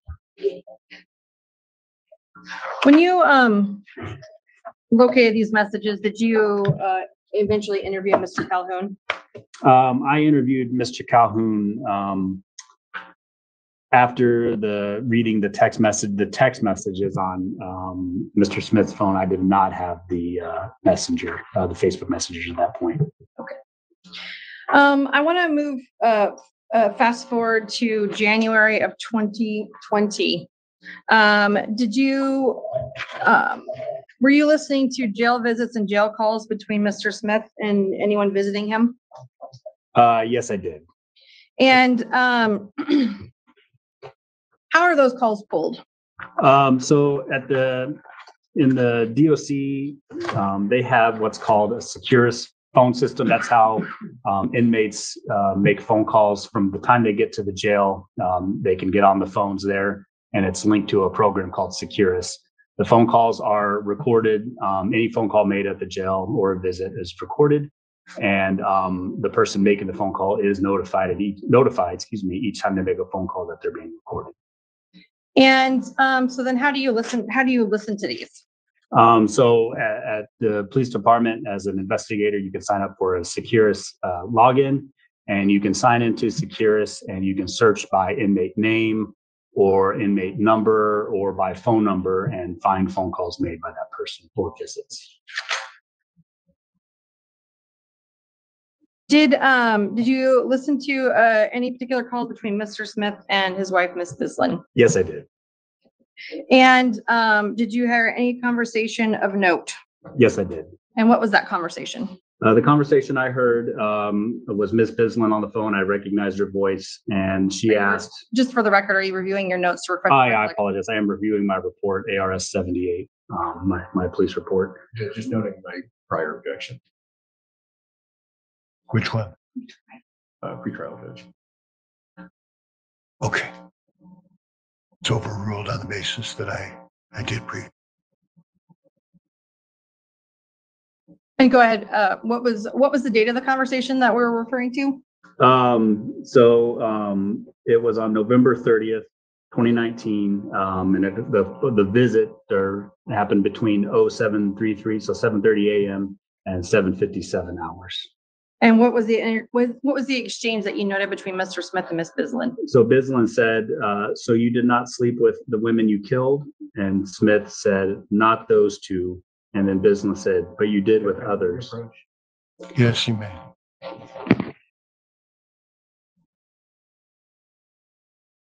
Objection sustained.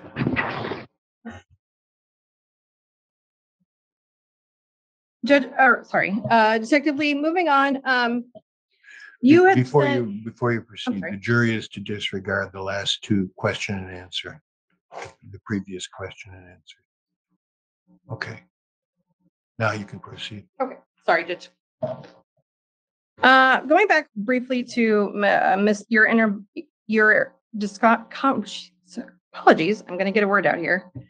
Going back to your conversations that you had and your investigation regarding the involvement of Mr. Calhoun, did you have any evidence beyond the messages that Mr. Calhoun was involved in this investigation in any way with Mr. Smith in this particular incident? All I had was what I saw in the messages, and then based on the messages and then speaking to him, what I did was I obtained warrants for Mr. Calhoun's AT&T data, much like Mr. Smith's, or phone data. I don't recall it as AT&T. I apologize. And then basically reviewed those the same way we did Mr. Smith to find out locations. Did you also obtain a search warrant for his Facebook records? Yes, I did. And based on your review of his records, his Facebook records and his AT&T records, did you determine that there had been a number of items deleted? Yes.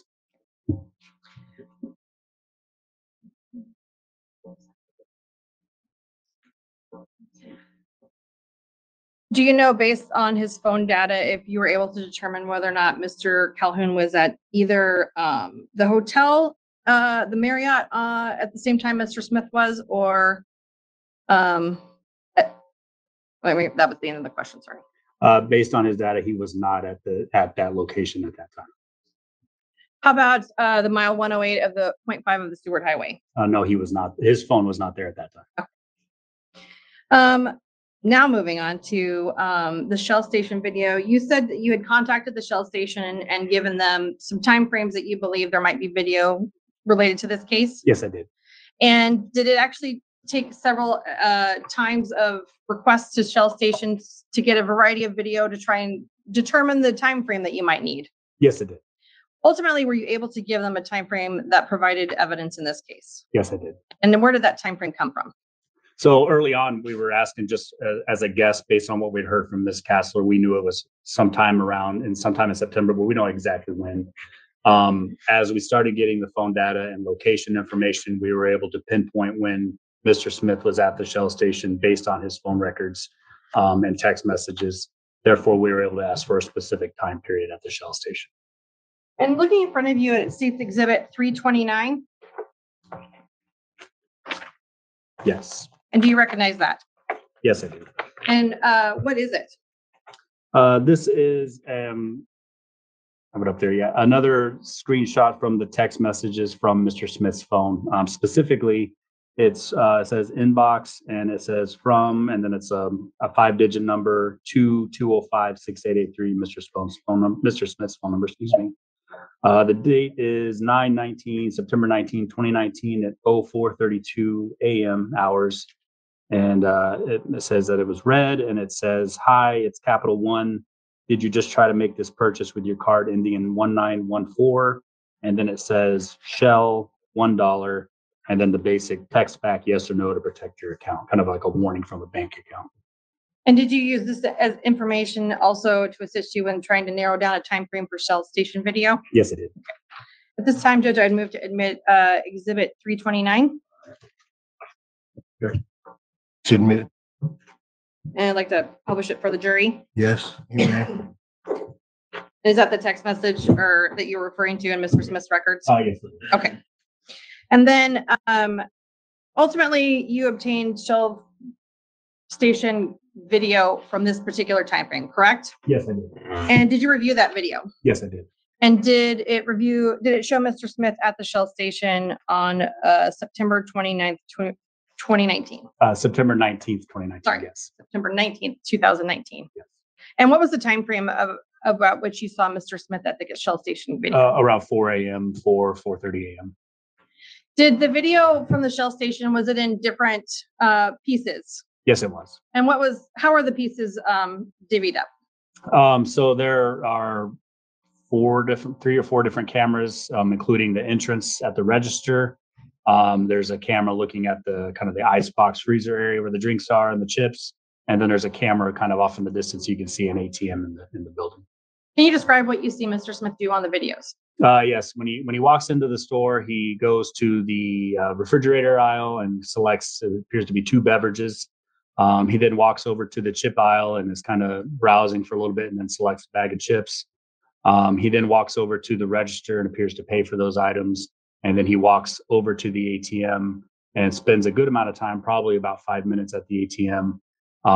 Ultimately walks out of the store and then several minutes later comes back into the store and appears to make some sort of transaction at the register. So for purposes of trial, the state has marked the video as Exhibit 330. Have you reviewed that video? Yes, I have. And is it a fair and accurate representation of that video? Yes, it is. Is it a combined set of videos for purposes of trial and expediency of playing the videos? Yes, it is. This time I'd move to admit Exhibit 330. No objection. Admitted, you may play it. Just give me one moment to switch over to play the video.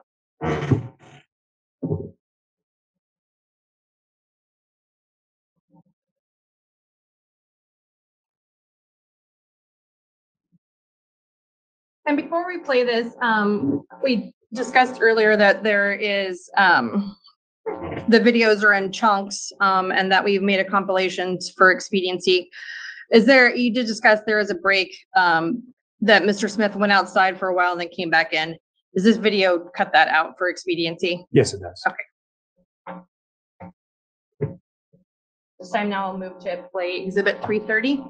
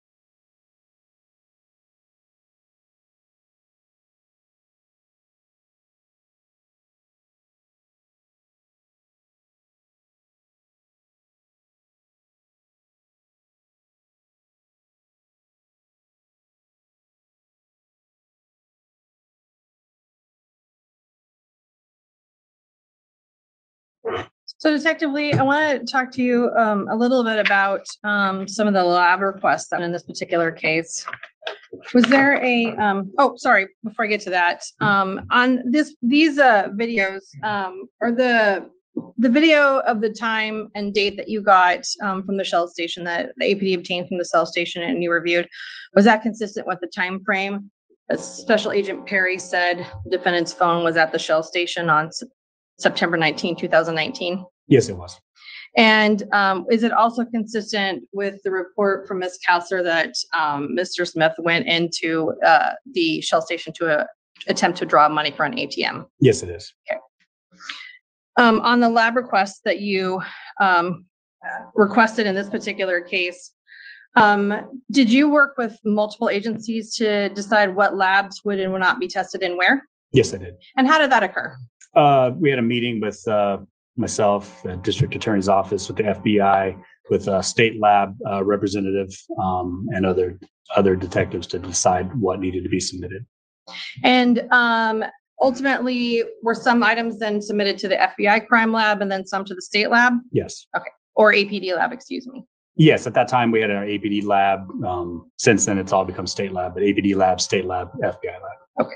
And what was the purpose of the number? We heard from Mr. Inks earlier today that a number of items were sent from the truck to be fingerprinted, and also possibly some of them determined if blood was present. What was the purpose of sending that large amount of items from the truck to the APD's crime lab? At that point in the investigation, it was to help us identify who else might have been in the truck. At this point, we know whose truck it was, and we know that Brian Smith was in the truck, but we wanted to see if it could help us identify anybody else in the truck. I want to talk a little bit about the items that were sent to the FBI crime lab. One of the items that was not sent to the crime lab was the carpet that was taken from the Marriott 323. Yes. And what were the considerations that went into why that did not get sent off to the crime lab? What we consider with this piece of carpet is that in the videos, you see that Miss Henry is bleeding, but she's not bleeding profusely. She's not bleeding a lot. And it does appear that a lot appears to be going onto the carpet. It also took into account that this is a hotel room. And by the time that we got back to the hotel room to process for evidence, there had been multiple, I believe 8 people had already stayed in that room, and the room had already been turned over several times since then. So those were some of the factors we talked about in that, for that item.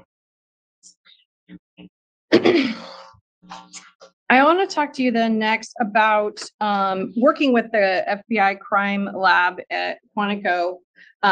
There was initially reported female DNA found in the carpet sample in the original report that Ms. Greger sent out, correct? Yes. But it was not identified in her first report. Is that correct? It was not. And in order to facilitate additional testing, what involvement did you have in the case? So what I did at this point, we had sent off samples to the University of North Texas in order to obtain a DNA profile for Veronica Abouchuk. And my part in this process was that I had contacted North Texas and found out what we needed to do in order to get that DNA profile to the FBI so that we could use for comparison. And what that entailed was that I had written up a search warrant that was signed by a judge, granting us permission to get that DNA profile and submit it to the FBI lab for comparison. And is that what you did? It is what I did, yes. Okay. Did you also, moving on from the labs, did you also continue to review the defendant's cell phone records? Yes, I did. Okay.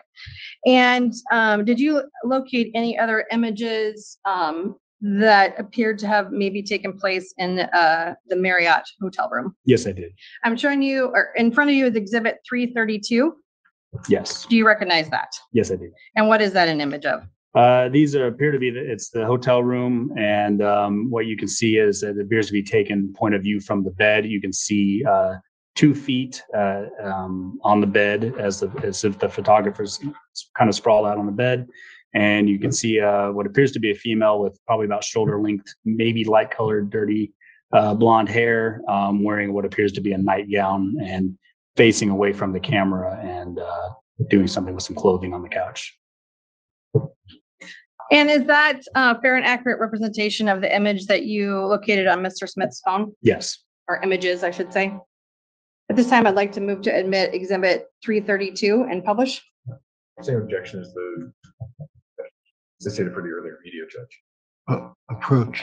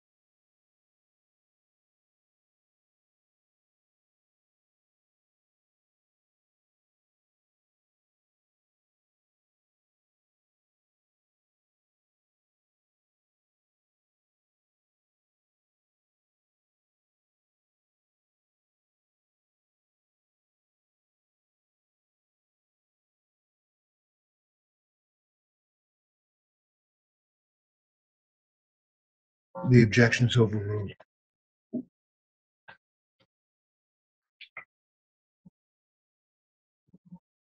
And so can I publish, Judge? Yes, you may. It's admitted and you may publish.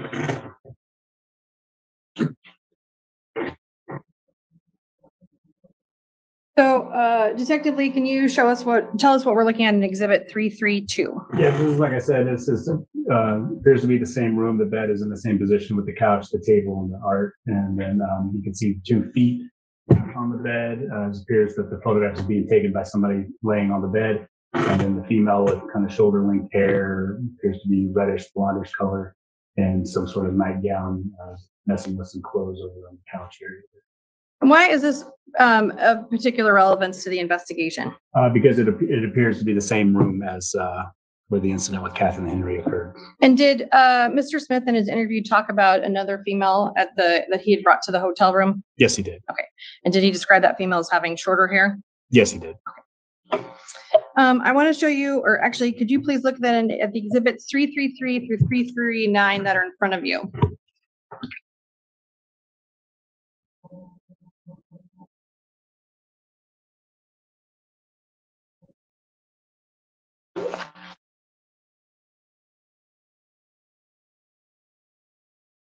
In general, do you recognize those photos? Yes, I do. And in general, what are they? Without going into each one, what in general are those photos of? These are photos, again, on the left side would be screenshots from videos and images that we obtained from Ms. Kassler. And on the right side would be photos taken by the Anchorage police throughout the investigation. This time, and are those a fair and accurate representation of both the images from the SD card and the images taken by the APD during their investigation? Yes, they are. This time I would move to admit exhibits 333 through 339 and publish to the jury. 333 through 339, you said? Yes.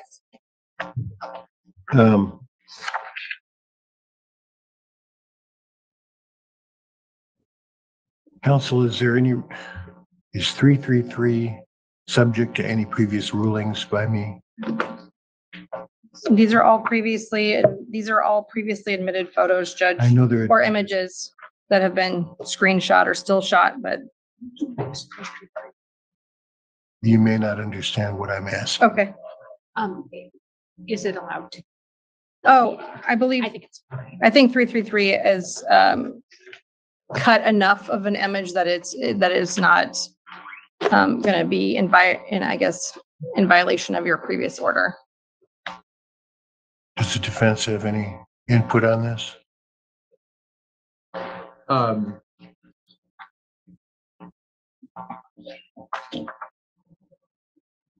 Not on that issue, Judge. I defer to the court on that ruling. I mean, obviously, these are relevant to my earlier pretrial motion about the video, so I have that same objection. Objections overruled. The exhibits are admitted and you may publish. Okay.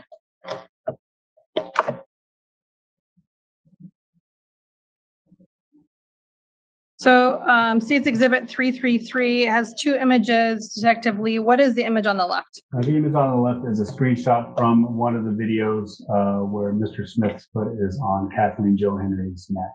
And the image on the right? This is a photo of the same foot, right foot. The other one was the right foot. And this is an image that I took of Mr. Smith's foot at the airport. Then going on to Exhibit 334. This is, on the left is a screenshot from the video.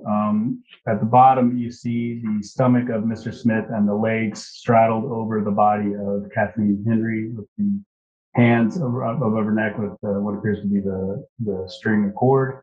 And on the right is the image I took of Mr. Smith's midsection, stomach, chest, arms at the airport. Exhibit 335. On the left is a screenshot from the video with Mr. Smith's right hand on the neck of Kathleen Henry. And on the right is an image I took at the airport of Mr. Smith's right hand. 336. This is one of the images of the hotel room from the night with Kathleen Henry looking from the living room area through the kitchen out to the front door. And you could see the black bag with the blue trim and bottom, at the bottom here, the photo next to the table. And on the right is the image taken by crime scene of the bag with the blue trim and bottom in the back of the pickup truck, the black Ford Ranger. Exhibit 337. This is the same image looking from the living area, from the images obtained from Ms. Castle looking out to the door of the hotel room. And on the right, there's two images. The top one is looking back the other direction from the hotel room main entrance, looking through the kitchen into the living area. And the bottom one is a picture of the carpet area, bathroom, the kitchen, and the carpet that was cut up by crime scene. Exhibit 338. 338 on the left is a street, one of the images. It is censored to cover up Kathleen Henry's naked body on the floor. You can see the bed in the top left corner. And on the right is a view from the hotel room looking at the corner of the bed that you can see in the image looking in the direction of the bathroom of the hotel room taken by a crime scene. And then exhibit 339. 339 is one of the images of the luggage cart with Kathleen Henry on it, wrapped in the white blanket with a black duffel bag with some sort of white writing or emblem on the side. And then on the right is the picture taken by a crime scene of the bed of the Ford Ranger with a similar looking bag in the toilet. Thank you. Those are all the questions I have for the detective.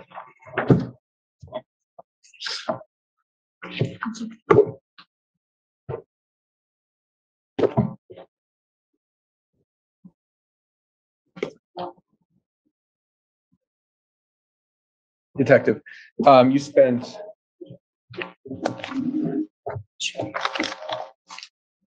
a good portion of your testimony today and a good portion of it the first time you testified referring to the woman in the video as Kathleen Henry or Kathleen Joe Henry, right? Yes. And that is based solely on your, well, I won't say solely, but that for you, you don't have any personal knowledge of Kathleen Henry. You never met her, right? And not that I know of. I don't know if I ever met her or not. Right. You may have interacted with her in the past, but you don't have any affirmative recollection. No, I do not. You don't have any experience with her prior to this case that would inform your ability to view the video and say, hey, based on my personal knowledge, that is Kathleen Henry. No. Your statement today, coming from your head is looking at the DMV photo, comparing it to the video and saying, I believe that's be Kathleen Joe Henry. Yes. Right. Which is something that the jury can also do and will be asked to do in their deliberations, right? Yes. And you did identify and locate people who did know Kathleen Henry prior to this case, right? Yes. And you had... Well, during this case, yeah. Right. Well, I'm sorry. They knew her prior to this case. Oh, prior? Yeah, yes. And you had some of your investigators go and meet with those people and talk to them? Yes. And ask them about when they'd last seen her? Yes. Also went through the Facebook messages to see when she'd last been contacted or communicated? Yes. But none of those investigators contacting those people brought a still image or a screen cap or anything to ask them, hey, do you recognize this person? Not that I'm aware of. And then you discussed a little bit on direct your decision not to send the hotel carpet out to get DNA tested, right? Yes.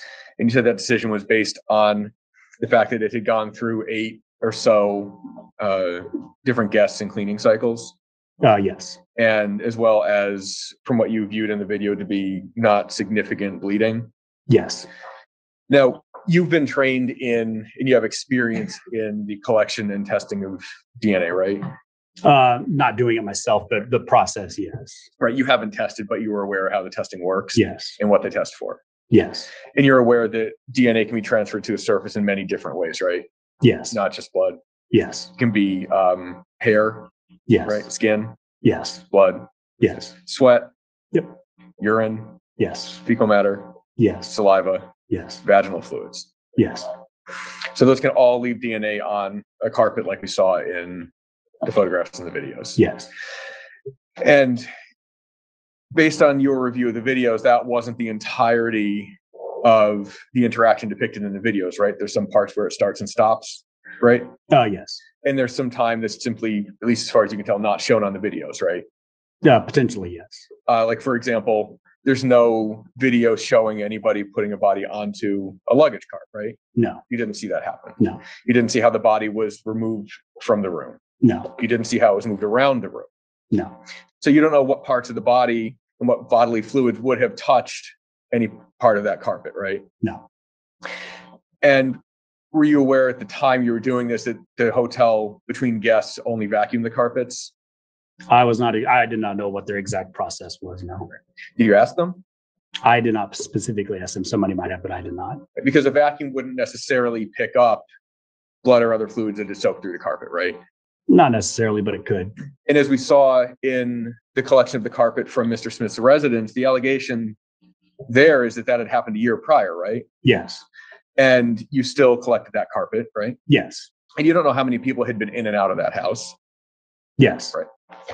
And you were not aware of, well, actually, during your interview or interrogation of Mr. Smith, he talked about cleaning the carpet, right? Yes, So you were aware that cleaning had occurred there. yes, And it had been significantly longer than the approximate month that we have in the hotel room that that carpet had sat there, right? yes, And that was still collected and sent out for testing. yes.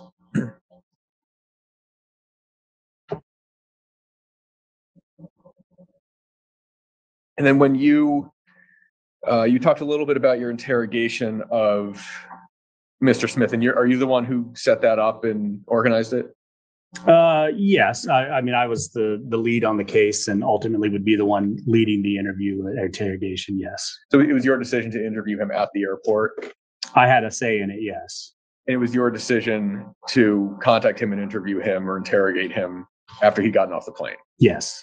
So the timing of the interrogation was at least in part your decision. Yes. The place of the interrogation was at least in part your decision. Yes. And we heard some testimony here.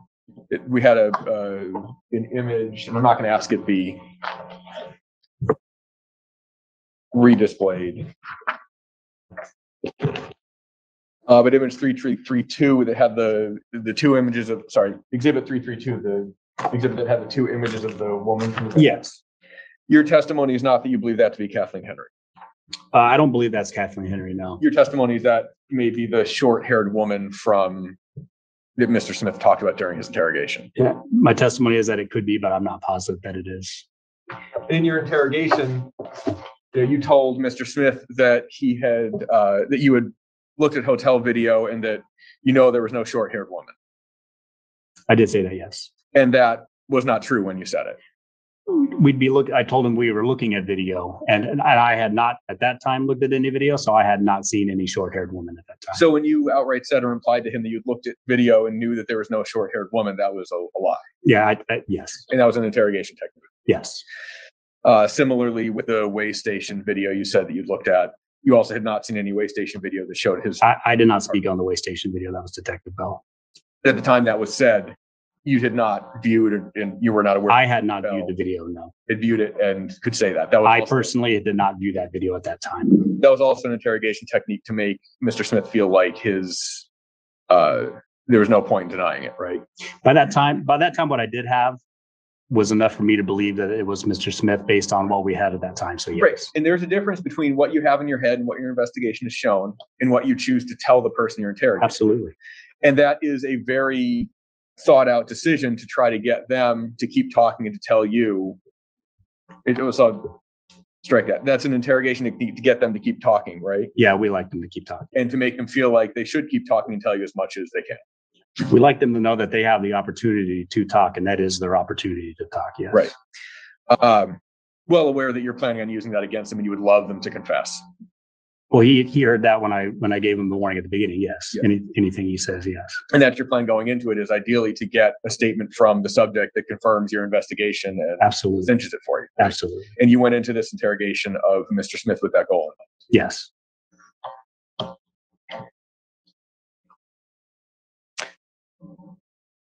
And how soon after the SD card was collected from Valerie Kessler did you get involved in the investigation, or was it presented to you? I was the first one. So the way it worked is patrol officers went to the doctor's office.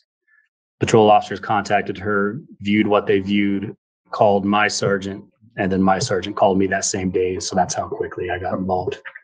And at that point, you had been told that there had been an SD card collected, right? Yes. And you were not aware at that point that it had in fact been a phone that was stolen. I was not aware of that time. Now, had you been in the field and the SD card had been in the phone that Miss Kassler had, and you watched it be on that phone, would you have collected the phone as well to secure that data of the phone that the SD card had been in? I'm sorry, can you rephrase that? Yeah. So you're aware that the officer who went to collect the SD card viewed some of the contents on the phone that Miss Kassler had, right? Sure. And at the time believed it was Miss Kassler's phone that she was showing the data on, right? Yes. Then popped out the SD card. The officer took the SD card, brought it back to the station. Yes.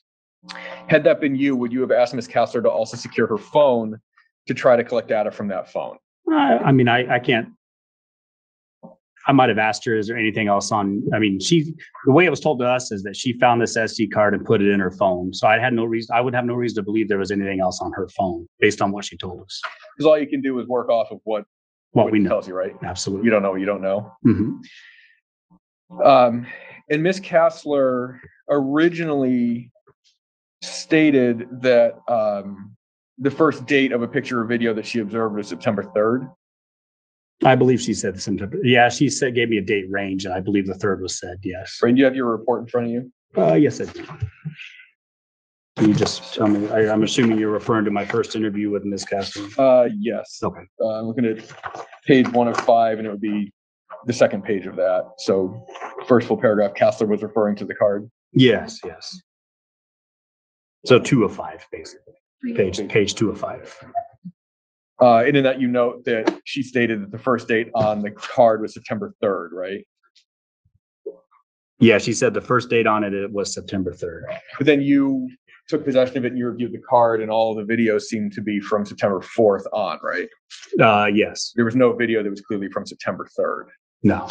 And there may be an implication there then that not all the videos have been transferred, right?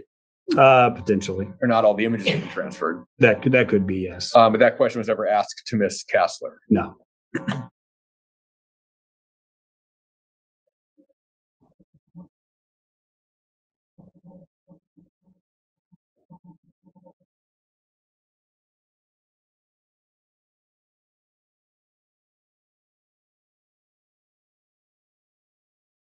Oh, and you noted, you were asked on direct, you obtained warrants for Ian Calhoun's phone and you tracked the location of the phone, right? Yes. And you were asked, was he ever at the Marriott Hotel? Was he ever at mile 108 of the Seward Highway? You said no, right? As specifically speaking about the times in question, right. No, he was not there at those times. I don't know if he ever went to those spots, but and you say he, but what you mean to say is his phone. His phone, yeah. I think I said that earlier. His right. Phone, yes. And he could have left his phone at home and been anywhere. Oh, absolutely. Because your phone doesn't know where you are; it only knows where it is. Mm-hmm. So if you take it with you, it tracks your location. Yeah. If you don't take it with you, it doesn't. Also may I add on to that if you don't Absolutely. mind? The text message conversation made it appear I had no reason to believe he was at the hotel based on the conversation. He's reaching out to him and he doesn't respond for 5 hours. And so that's also assuming that Ian Calhoun is the one writing the messages. Absolutely. Which you also don't know. Yeah. So you know where the phone was and you know the phone was sending messages, but you don't know who had it. I can tell you that when I contacted Calhoun, I don't know how much I can say on that, but I believed it to be his phone based on the investigation. Yeah. But you don't have personal knowledge of where he was on those dates and times, only where his phone was. You weren't with him on the dates and time, right? I wasn't with him, no. That's all I have, Judge.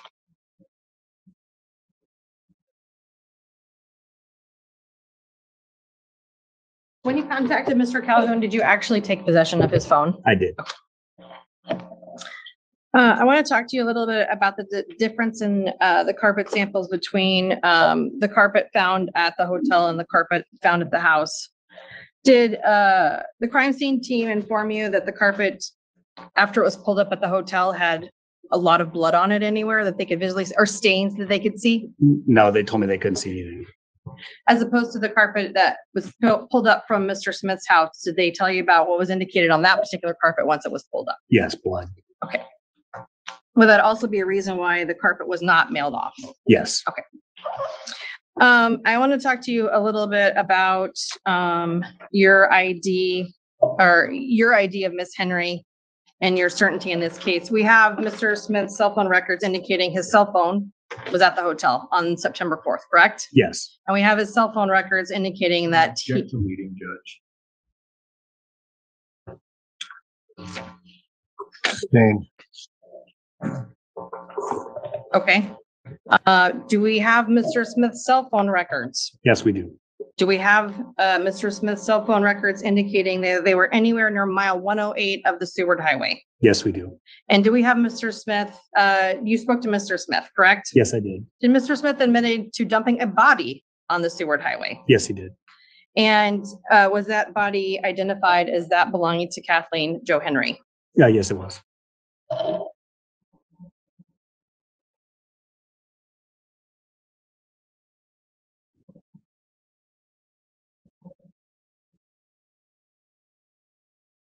No further questions. Judge, and I believe there is that one stipulation that now we're going to provide to the jury. Yeah. You can step down, Detective. You're done. Thank you.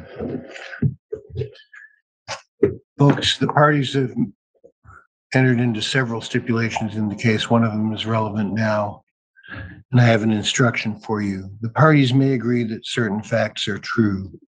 In this situation, instead of presenting evidence, the parties will present a stipulation, which is an agreed statement of facts. You must accept stipulated facts are true. The parties stipulate that the videos and screen captures obtained from Shell, Walmart, and McDonald's, exhibits 318, 319, 322, 323, 324, and 330, are authentic.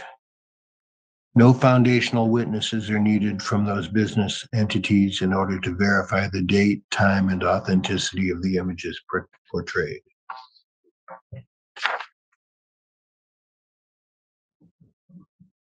Next. At this point, the state rests its case, Judge. All right. Does the defense have witness to present today? Possibly, Judge, when we approach. Yes, you may. Or would it be better to take a break and That's, I was going to ask about to do that. take a 15-minute break, folks? Hearing.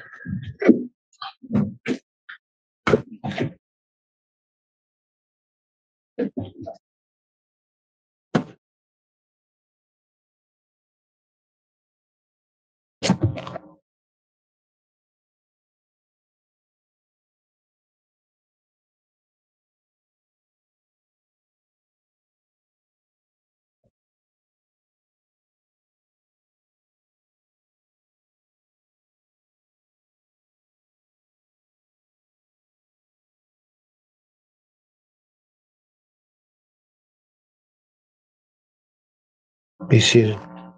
Let's talk about the remaining scheduling. For one thing, there aren't any more jury instructions to come in from the state, are there? I don't believe so, Judge. Okay. We need to get the defense's proposed, the objections and any proposed additions by, can you have them in by beginning of the day tomorrow? Okay. You wanted to tell me something about defense case scheduling. Yes, I'm wondering if we can take, so we're kind of in a weird time right now in the day. I was hoping to have some time to sit with Mr. Smith to discuss with him whether it's going to be his choice to testify in his defense. Okay, so would that be the only witness if the decision is made to testify? Right now, Judge, yes, I have the one exhibit that I'd like to admit, and then it would be Mr. Smith's.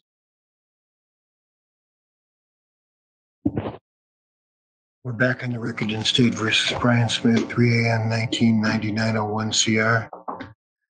And Mr. Smith is here. Counselor are all here. The jury is right now waiting back in the jury room.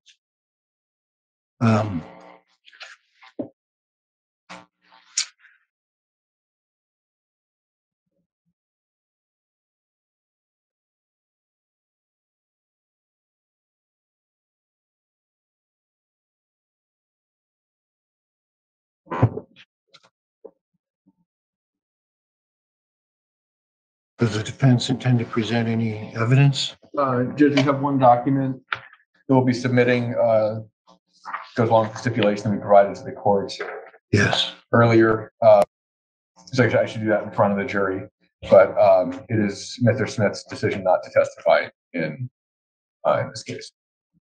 And there wouldn't be any other witnesses? No, Judge. All right, so after we do the stipulation and we get on the record the evidence in that you want in, you'll be resting your case. Yes, Judge. Mr. Smith, I previously advised you that you have the right to choose whether you're going to testify or remain silent at this trial.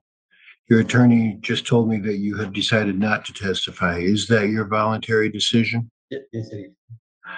Okay, and you've had time to talk that over with your attorney? Yes. Has anyone promised you anything or threatened you in any way to convince you to make that decision? No. Are you sick or under the influence of alcohol, drugs, or medications right now? No. You seem clear to me, and I find that you understand your rights, so I find a knowing, voluntary, and intelligent decision not to testify at this trial. Waiver of the right to testify.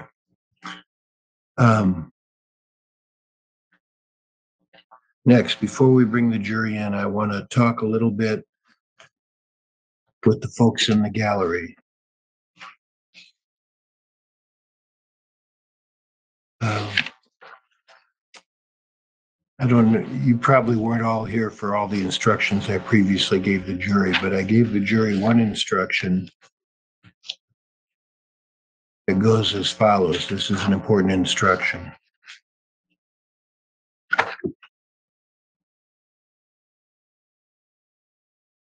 The instruction I'm looking for is the one that says the jurors cannot base their decision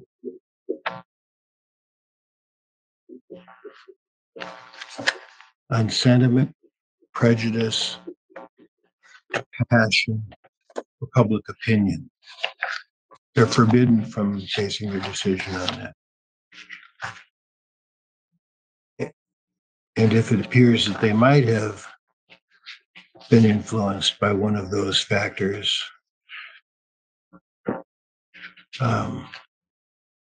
that can theoretically be a basis for having to do the trial over again. I haven't noticed anything. I've been watching and I haven't noticed anything happening so far that leads me to think that there's an effort being made to get jurors to make a decision based on those factors. But I know people feel strongly about the case, and I know people really want to identify with particular points of view that are important points of view. I just want everybody to understand that if it does appear that jurors' passions are being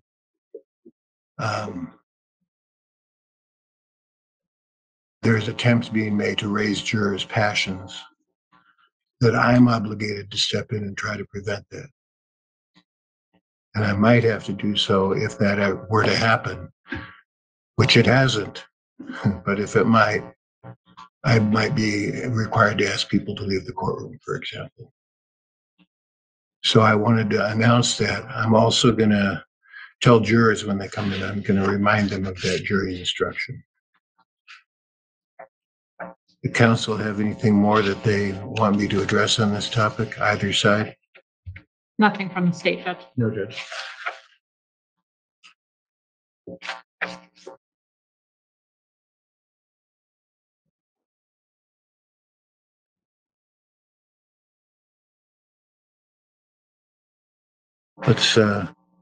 Let's bring the jury in, please.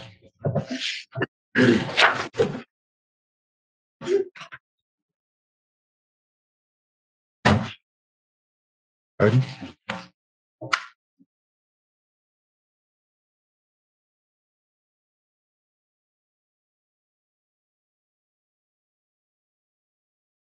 Please rise to the jury.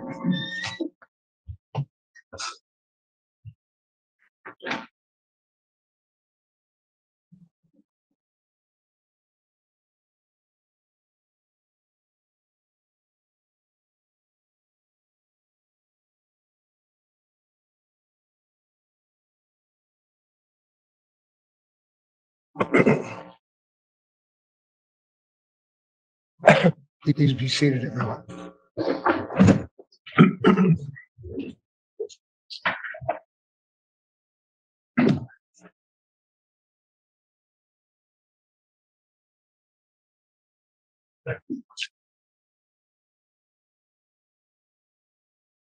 Welcome back, members of the jury. We've got everyone with us we need to have here in order to resume the trial in the Brian Smith case.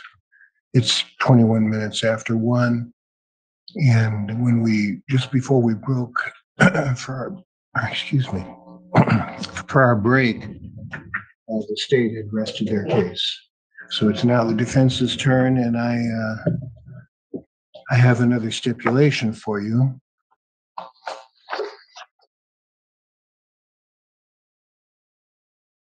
This time. The prosecution and defense stipulate that the attached records from the Department of Correction were prepared in the normal course of their official duties, and the statements contained in the letter from Perry R. Bauer are true and correct recitations of the information contained therein and are admissible. I think that's a puzzling stipulation unless somebody summarizes for the jury what the letters say. Yes, Judge, I'm wondering if I can just publish it by reading it You can to do the jury and then submit the hard copy to the master clerk. Yes, you may. So the letter that will be in the record will say, "Dear Mr. Ayer, in response to the subpoena issued to me on February 8th, 2024, I reviewed the records for Valerie Kastler, Kathleen Joe Henry, and Veronica Abouchuk from 1/1/2019 to 12/31/2019. During this period, Ms. Kastler was placed into DOC custody once, intake on 7/14/2019, and released on the same day. During this period, Ms. Henry was placed in DOC custody 4 times, intake on 1/7/2019, and released on the same day. Intake on 1/12/2019, and released on 4/25/2019. Intake on 4/28/2019, and released on the same day.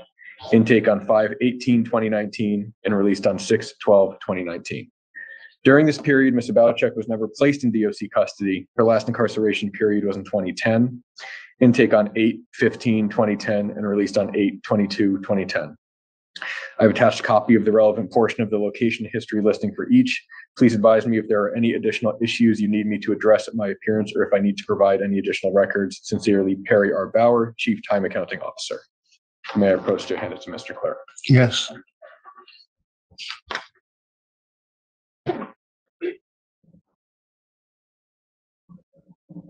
With that, Judge, the defense rests. All right, thank you. That means you've now heard all, unless does the state have any rebuttal? The state stipulated to this, so there would be no rebuttal to There's the no rebuttal. evidence just Thank presented. you. Okay, that means you've heard all the evidence in the case. The next phase is going to be, I'm going to read you additional instructions, and then you'll hear closing arguments, and then you'll be retiring to deliberate. So you can expect that you'll be in deliberations tomorrow, which means on days you're in deliberations, you go 8:30 till 4:30, Monday through Thursday. If you're still in deliberations on Friday, you'd go 8:30 till noon on Friday. If still in deliberations on Monday, back to 8:30 till 4:30. So please plan your schedules accordingly. And I'm about to release you for the day. I want to remind you of one instruction. We've heard a lot of evidence at this point. And I want to remind you of something I read to you early on. When you consider the evidence, you must not be influenced by sentiment, prejudice, passion, or public opinion. You must base your verdict upon a fair consideration of the evidence. Okay. Send you home and see you bright and early at 8:30 in the morning. Please rise for hearing.